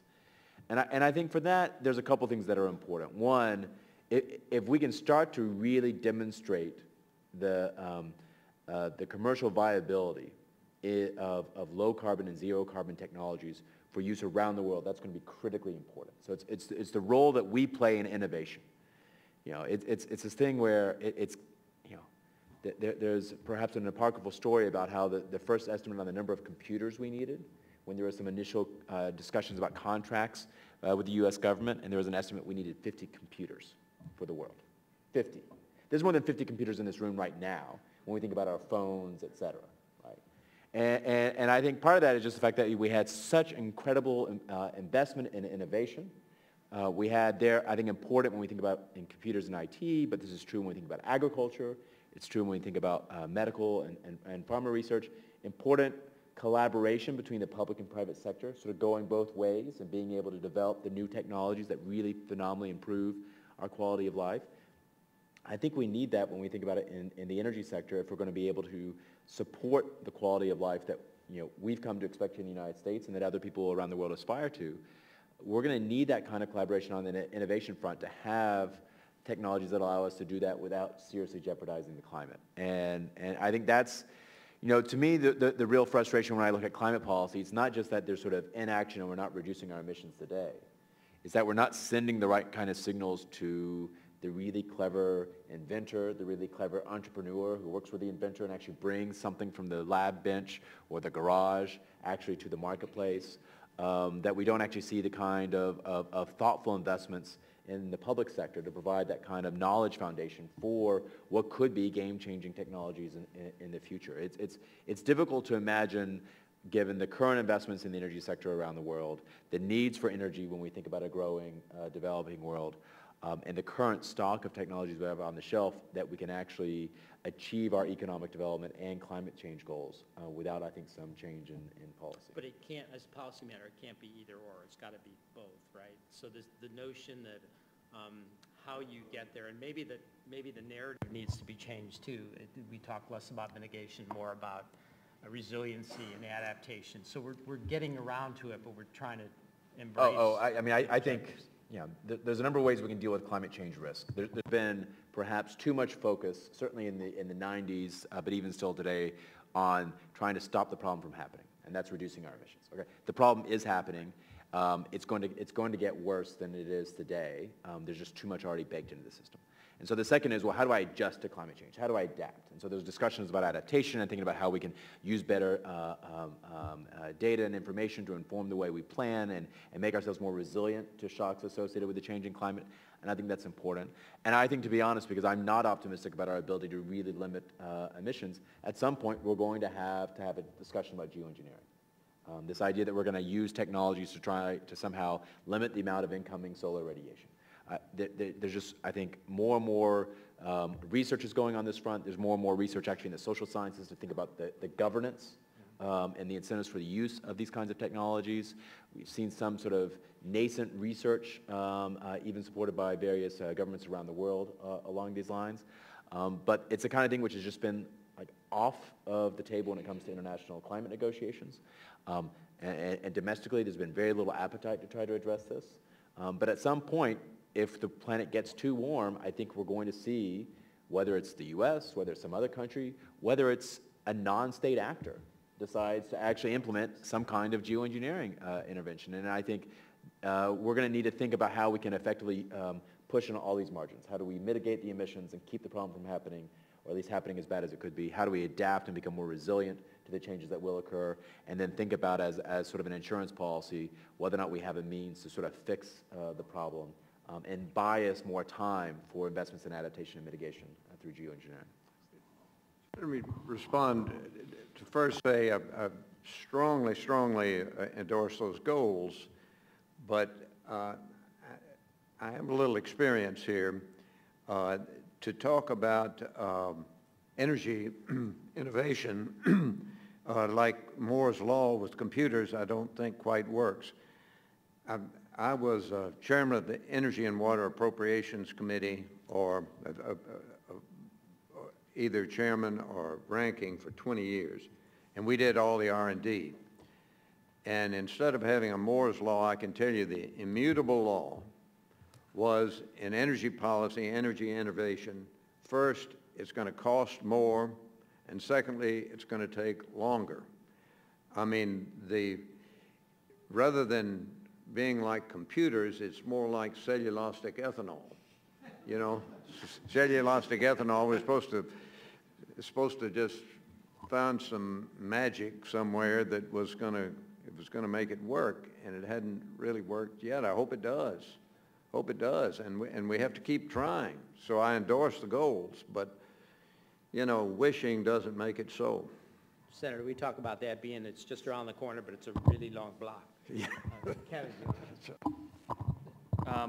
So I think I would associate myself more closely with Joe's thoughts on this. I mean, as I look at this, you know, it's kind of it comes in two buckets. On the first side, you have the U.S. process whereby we are identifying our global interests relative to the energy world, and we are articulating those, right? So, and socializing those. So everyone at home understands what our national goals are, and all of our trading partners around the world understand what those are. With that, I think goes a recognition on our part of understanding, you know, we need to recognize the limits of what we can appreciably do, right? So let's look at the EPA's proposed carbon rule. What do we think is going to happen to this displaced coal over the next several decades? Is it going to simply go away, or is it going to be moved overseas, right? That's got to be a part of the discussion. I think the second part of that is, and particularly, Joe, to your point, is to focus on innovation as a means of achieving these goals. So, so let's just say, let's take, for example, energy exports. Do we really believe that exporting energy to Europe, either in the form of LNG or oil, is going to solve Europe's economic woes, right? Exports, importing oil, importing natural gas did not make the United States the energy powerhouse that it is today. It was our innovation, you know, put into the ground, applied in extraction processes and put to use that is the reason for this boon that we have today.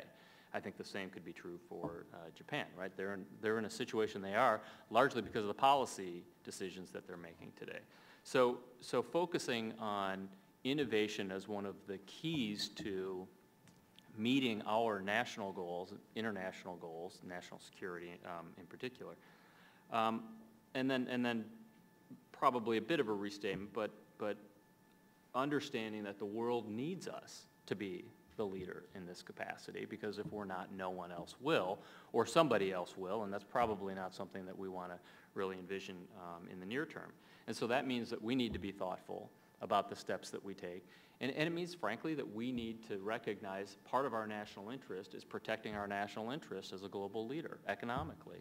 And so I think that to the extent that we recognize those and focus, first on what we think is going to be best in the long term for the United States and by extension the world, and looking in that capacity, I think we have a better outcome globally in terms of national security, regional conflicts, and the like. Lynn Coleman, it's time for you to impart your wisdom, and then we'll open it up to general questions.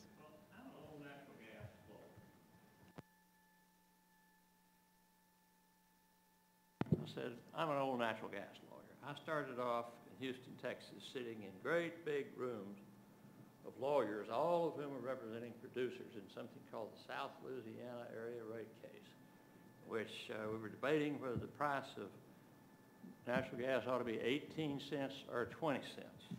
And the Federal Power Commission, in its wisdom, said 20 was plenty enough, and the consumer groups, the state commissions in the North and East took that case to the Supreme Court, saying it's an outrage.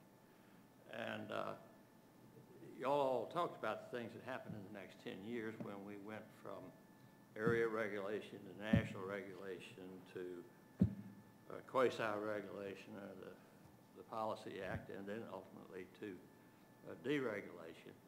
Those fights were as hard as any I can imagine or have observed in my time in Washington, but they were by and large not partisan. They tended to be regional, and being regional, it generally got down to being an issue over money.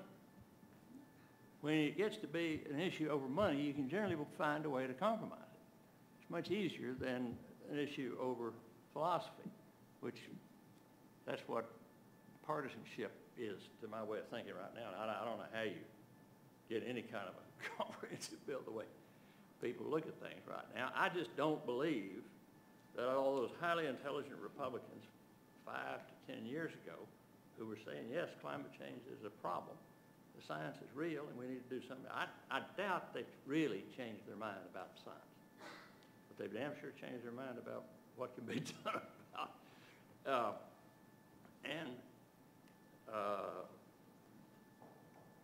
the last several years, a few years ago, I taught seminars on climate change policy, but I approached it both from a energy and an environmental law standpoint. All of that always, it seemed to me, has been two sides of the same coin, really all the same subject. And I think we're hugely blessed, or lucky, one or the other, with our ability to develop shale gas and shale oil. But what we were saying 2 or 3 years ago about, well, natural gas is so great, it's so important, and it's environmentally sensitive, and it's going to be the bridge fuel until we get to a non-fossil fuel world, that seems to have dropped out of the rhetoric. It looks to me like where we are right now, we could wind up with a stronger fossil fuel world for like the next 100, 200 years. And the climate problem is not going away, nor is our inability to solve it go away either, it looks like. I find myself thinking more and more about what another old colleague of ours is saying, Phil Sharp, is we really ought to focus on a carbon tax. We need to place a cost on carbon, and I agree with you that most of these cancellations of coal plants have been over economic factors, but part of that economic factor is an anticipation in boardrooms that one day, one way or another, we're going to place a cost on carbon, and it's not wise to keep building coal-fired power plants, at least in this country. That if you've got plenty of cheap natural gas, that is obviously the way to go. I can't see but what that's not going to have, however, an adverse impact on our ability to move to renewables or to nuclear. So I think we got still lots of problems. Some sound very much like they did 40 years ago. But our ability politically to deal with it is sadly going way downhill.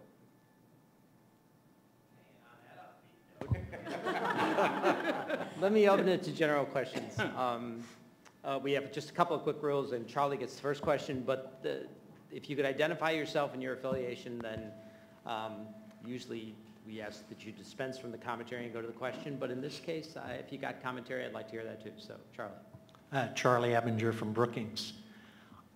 I was the other day reviewing Professor Sokolow's famous wedge theory of what we had to do to deal with climate change by 2050, and was immediately struck that two of his major cornerstones and his thinking that we could not get there without these cornerstones were, one, the massive diffusion of CCS technology and the massive diffusion of nuclear technology. Now, we all know the problems that both those technologies have encountered in the U.S., but I would ask the following question. Does anyone on the panel believe we can solve the kinds of problems Senator Johnson talked about with meeting the energy needs of the world, and Joe referred to it, without CCS and nuclear? And if that is the case, even though they're expensive, wouldn't we rather be talking about setting a goal to prove that CCS technology is both commercially and technically feasible, and finding a way to do that, say, over the next decade, leading the world then by exporting that technology, similarly proving that both technically and commercially small-scale modular nuclear reactors are viable and take a major role in a future export industry for the United States, rather than sitting back and talking about putting a price on carbon, put the money in the R&D to prove both these things can be done.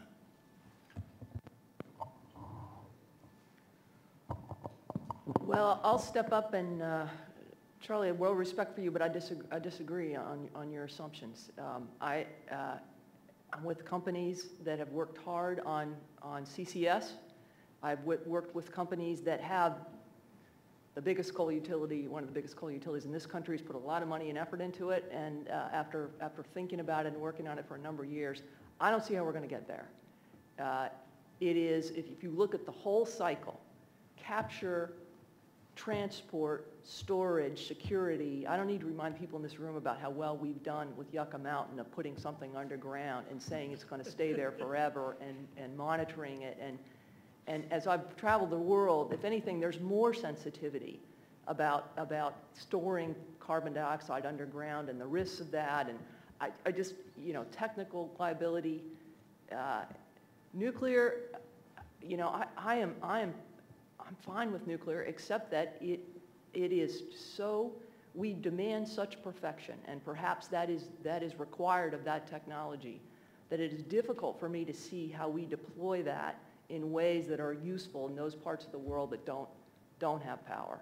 And if so, the best shot is going to be probably to do something like Phil Sharp talked about and put a price on carbon and let the markets work out what makes the most sense. For me, and the reason I'm not quite as, I agree with the thrust of Joe's point. I agree that technology and innovation is the answer. I'm actually pretty excited about solar at this point, which all my fossil friends will be surprised at, because I haven't been for years. And it is part of what I think Kevin mentioned earlier, based on what we're seeing in California, what I'm seeing in Japan, and as I go around the world. Distributed solar, rooftop solar, the technology on that is advancing at an unbelievable rate. Senator, it's not approaching maybe the computer law yet, but the costs are coming down. They're achieving the economies of scale. They've developed the business models. And in those places where you don't have a grid, where it can be more competitive, and given, continuing technological advances, I think that could play a big role. I don't think there's any magic bullets out there. That's one of the things maybe I've learned over my career. Every time somebody says this is going to be the answer, keep your hand on your wallet, because it's probably not. But I think that plus storage plus more innovation for me, is a more likely path than for us to sit here and say, nuclear and CCS are the answer, and that's what we ought to put the money on. Charlie, I certainly think we ought to pursue CCS. I think there's been a lot of work done over a period of 2 or 3 decades on CCS, and successfully, but never on a huge scale. And what you really need to do, what the country really needs to do, in my judgment, is have 3 or 4 commercial scale demonstration projects. And they, you know, they would be fairly expensive, but you could then demonstrate that you can keep it there and do it, as I say, on commercial scale. Now, that won't be easy to do, to get the money to do it, to get the places to do it. I mean, you need to do it in several, you know, saline aquifers and other kind of aquifers, et cetera. But until you do that, you really can't make the argument that, that we ought to pursue it, because it has not been demonstrated, and we ought to do that. But even getting the political will to demonstrate is going to be very difficult. So I agree with Linda of let's let the market figure this out in terms of let's put a price on carbon, and if there's better, lower cost technologies that abate emissions, let the market pursue them, and complement that with what would be a thoughtful R&D strategy. And part of that certainly could be focused on CCS. The thing that makes me reluctant to be that enthusiastic about CCS is that doing CCS with a new power plant is really hard and expensive. But I think actually, if we think about this globally, what we need is to be able to have retro CCS on the existing coal plants, especially in the developing world, and that's really hard. To really do that where you could efficiently capture the CO2 and stick it underground, that is really expensive. And when you look at the kind of R&D we've been doing in the U.S. and in other parts of the developed world, it's for the most part thinking about new coal-fired power projects or fossil projects and how you'd integrate CCS in the design of those, which is important if we're going to build new power plants. But I think about all those plants in China and India and how you actually think you're going to retrofit existing facilities, I think is really, really tough. And if CCS is going to be part of the answer, I actually think that's where you have a bigger payoff. But I don't, you know, we're not just talking about like, do we have the political will to put more investment into this? We're talking about some fundamental technical challenges. And there's this question about whether or not we can ever really advance those in a way to bring this technology on in an economic way relative to, say, investments that could dramatically bring down further the cost of, say, other zero carbon technologies, whether it's small-scale nuclear or renewables. One additional quick point, you can actually do CCS with enhanced oil recovery. In fact, my son and I are working on a plant down Lake Charles right now to do that. I hope we go to commercial close within the next few weeks. Maybe we won't. Maybe the numbers won't work, but I think it can work. Yeah, I think I would just summarize it to say let the market drive the R&D.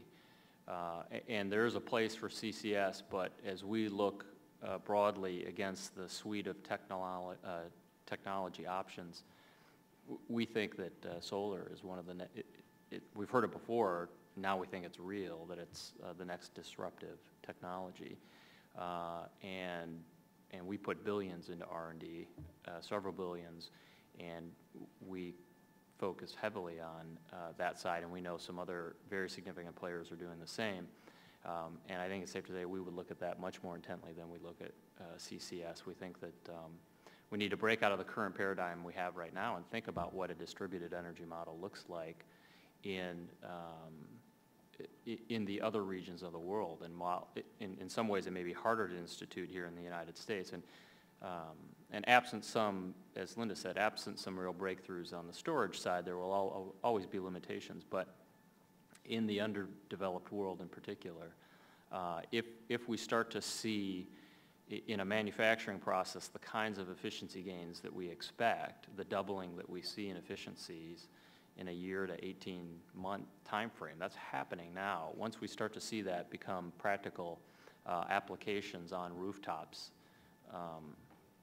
I know we see it now. What I'm suggesting is it will be much more cost-effective and drive much more power into distributed markets, micro markets, residences and the like. That's going to be a big game changer, and that's not necessarily saying that's the only one. We could see others out there. I'm sure there are scenarios where we see some advances in wind generation efficiency and the like, but we would just we would prefer to not fixate on one or two big winners here, and instead let the market push the research where it'll go. Yeah, and the storage technology will also be a big component in terms of the variability of renewables. Yeah, once we get the breakthroughs in that, then everything else. And we looked at natural gas, it's instead of a bridge, so we look at it as the breathing space to figure out how do we get to the next point, so we look at it as a boon there. Other questions? Can I just add a Sure. a slight point perhaps, but I really liked Joe's three-point coping strategy on global warming. And what, if we take Lynn's observation that we may be, by reason of this extraordinary, unexpected source of new fossil fuel production capability in shale, extending the fossil fuel use, and both in time and amount, then you got a serious problem on your hands that before we start modifying the climate, I would certainly want to have been exhausting all research and development options that we might, for those who have a technology faith, as I do, then I believe we should have as robust a government R&D program that we should be investing in. And if we can incent further investment in the private sector through pricing carbon, fine. But, you know, the Department of Energy has the largest physical science enterprise in the world. And if we can't engage that enterprise more effectively in addressing this problem, then shame on us. And we are not investing in it to the extent that this problem suggests we should.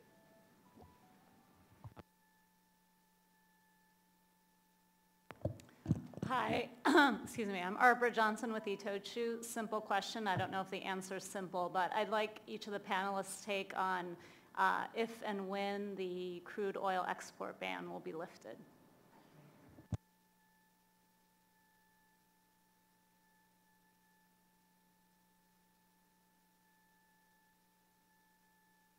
Let me offer two comments on it. I think there were, if I understand it, there are 6 studies underway, all designed to show that you could safely and sensibly do this. My view is the studies are going to unnecessarily complicate the issue rather than improve understanding, because they're trying to say too much. And if we get it entangled in other issues, you'll make it too politically hard for the Congress. I think it's really a simple question. The prohibition on exports of oil are vestigial to a circumstance in market and regulation that no longer exist. And as a matter of principle, the United States stands for open markets. And I don't understand, if you will, what the opposition might be to the export if you can in fact demonstrate, as the Yergin study did yesterday, that it's unlikely to have an upward movement on price in gasoline, which is politically dynamite if it were to have that. So I think that's the only issue. Is it going to, what's its effect going to be on gasoline markets in the United States? Let's act on principle and get rid of these vestigial things. If you make the issue too complicated about refinery capacity and investment in the Gulf and whether it's going to wait 3 years for the heavy crude to come in off the offshore and therefore they won't make the investment to handle the sweet oils, and it's going to back up the infrastructure and create gridlock, or that was the phrase of yesterday, gridlock. I think all that can happen and certainly will happen if the Congress dithers on this thing. So I try to pose the question as simply and as straightforward to the Congress and not confuse them with a lot of information, which I think we're doing. I say it happens in the next Congress. Frank, Dan was here yesterday, but in his book, he makes the point that during World War II, the United States supplied 85% of the oil of all the Allies, including their domestic as well as their military requirements. So we've done it before. Most of that came out of Texas.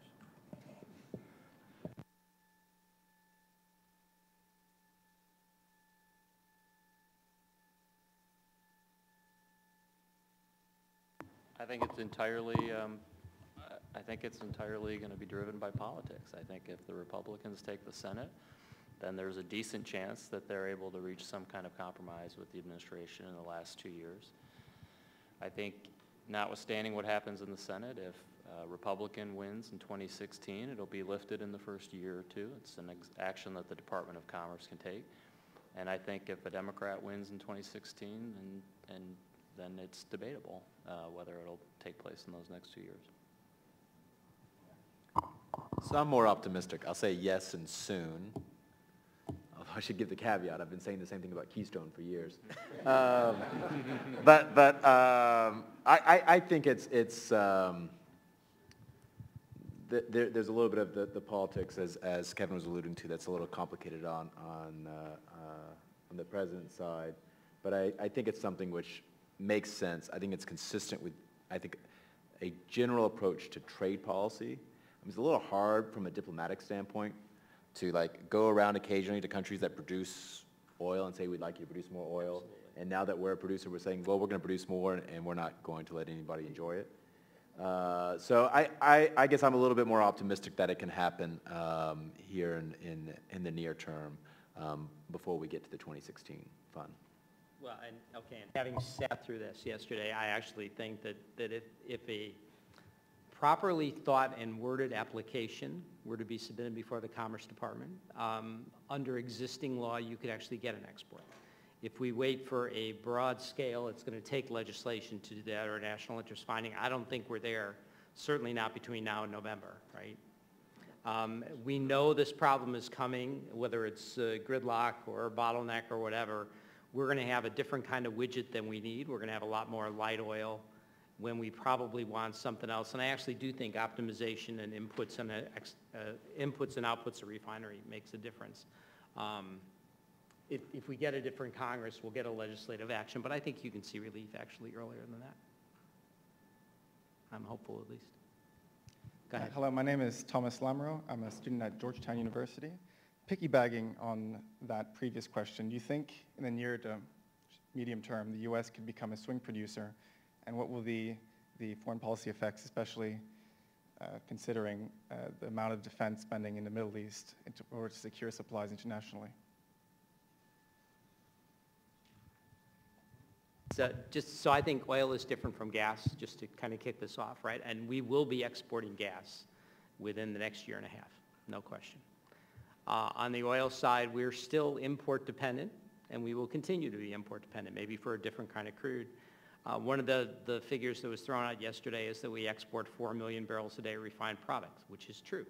Our net exports are 1.5 million, which means we're importing 3. to meet our needs. So you have to keep this in context. So the United States can surpass Saudi Arabia. We're at about 11 now in total liquids. If you add biofuels and refinery gain, that's huge, but our demand is 19 million barrels a day. So you have to keep that in context too. So if efficiency comes down, or efficiency improves, and demand comes down, and we get a high resource case that we move up, we can close that gap, but I still think we're looking at a net 3 of import dependence. So what we can supply to the world is incremental production. In the last 2 years, it's the biggest increase that the world has seen in a long, long time. And short of Saudi Arabia, I think it's number 5 or 6 when you add oil to the market. But it's 2 million barrels a day in a 92 million barrel a day market, right? So you have to keep that in context too. And Paul's sitting right next to you, but the Canadian impact on this market can also be huge. They have 177 billion barrels of oil, which at $100 in a barrel is exponentially larger than their GDP. That's going to move too. It's just a matter of time, and the gridlock or bottlenecks that we talk about on infrastructure have to occur at some point. Can I just add one point to that? I agree with all of that. Is I'm not sure exactly what you mean by swing producer, but as I said at the outset, changes are already happening because of what. So light sweet crude oil from Nigeria that used to come to the U.S. is now going somewhere else. And by the way, that's a country I'm very, very worried about. And the things that are going on there, some of which are, but I mean, just because we have this doesn't mean there can't be upsets, and that's one that worries me. But already, as we talked earlier, the flows are moving to the east instead of the west. And that sort of, you have to think about it as this, this giant swimming pool. We're putting it at this end, the water's moving to this end. That has consequences, and there are better people in the room than I am to talk about sort of the political and foreign affairs issues associated with that. But it's not like, okay, we're going to get to zero net import, and then all of a sudden there'll be an effect on the market. There are already significant effects on the markets that people are having to reroute. People are finding maybe even a softening of price, or where they were getting a premium for certain sweet crudes, now they're getting a lot less. And that's having an effect on their income, and that has trickle-down effects on their populations. And so it's sort of a continuum rather than a switch in time where we'll be, I mean, that's what I said, it's changing everything in ways that we're still trying to figure out and that are still, frankly, manifesting themselves out in the marketplace.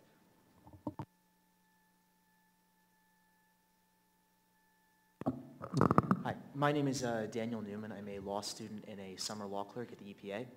Now, we've been talking a lot about how natural gas is quite obviously going to be a major piece of this country's energy future, and if we're going to put a pro and cons column to this resource, obviously there are a lot of pros, and by my count there seem to be 3 major cons. The first is the methane question, which you guys briefly looked at. The second is the water quality issue, which I believe Charlie briefly talked about. And the third, which is my question, is what about water quantity? What are your thoughts on, especially in this increasingly dynamic climate, where water scarcity is already increasing? I mean, just look at Phoenix and other parts of the American Southwest. How is water scarcity going to play into this equation? From a technology standpoint, we've actually seen the industry move to lower volumes of water per frac, substitution, and new alternatives as frac carriers. And I would point to the fact that we have GE at this side of the room. We have Bob Walker sitting right next to you from Chevron. The amount that the companies are doing at this point, technologically speaking, is terrific. Seismicity is another concern, but that's mostly been tied to re-injecting of wastewater. At some point, if you segregate, treat, recycle, you still have to dispose, but you can reduce the amount. And as we deal with climate change, we had thought that Don Paul is at USC, was a chief technology officer at Chevron. When he talks about geoengineering or things that have to be done to address climate change, if you look out the next 25 years, East Coast gets a lot of rain, arid Southwest, we may have to think about things like embarking on building water pipelines, right? And moving this stuff around, just like we may be looking at moving people off the coast. We just haven't got to that point of that discussion yet, but there are major changes coming but there's still ways of addressing it. When we looked at the issue of, especially on the gas side, all the risks that we saw were manageable, and I think, Charlie, your study came out with the same conclusion. It's technological, it's increased costs. Methane emissions are already changing, right? And you can capture them, but you need to do a better job. So you can do it cleaner, smarter, safer. And I think that's the easy answer. Let me just say this. So one of the issues about trying this experiment was, and I just got the signal, that breaking down this room for the next session takes a lot more work. So we're going to conclude this a bit early. But I thought, and this might be useful, so occasionally at CSIS, we actually have senior staff that sits down and figures out how we try to do things better. So we had one of those sessions a couple of weeks ago, and when we walked into the room, this is what was on the board. So any idea what this is? That's how I felt going in, folks. So D is data. So data minus noise is information, right? Information plus understanding is knowledge. And the bottom, which I think we've seen here in perspective and context, is that knowledge over time is wisdom. And I would argue that the panel that has been assembled today has given you more than a bit of that. It's given us certainly new ideas for things we need to study in think tank land. And I would hope we can do this again, because I've found this extremely rewarding, and if you found it useful too, we'll be certainly glad to invite you back. But if you'll join me in thanking the panel, and thank you all for your attention. This has been outstanding.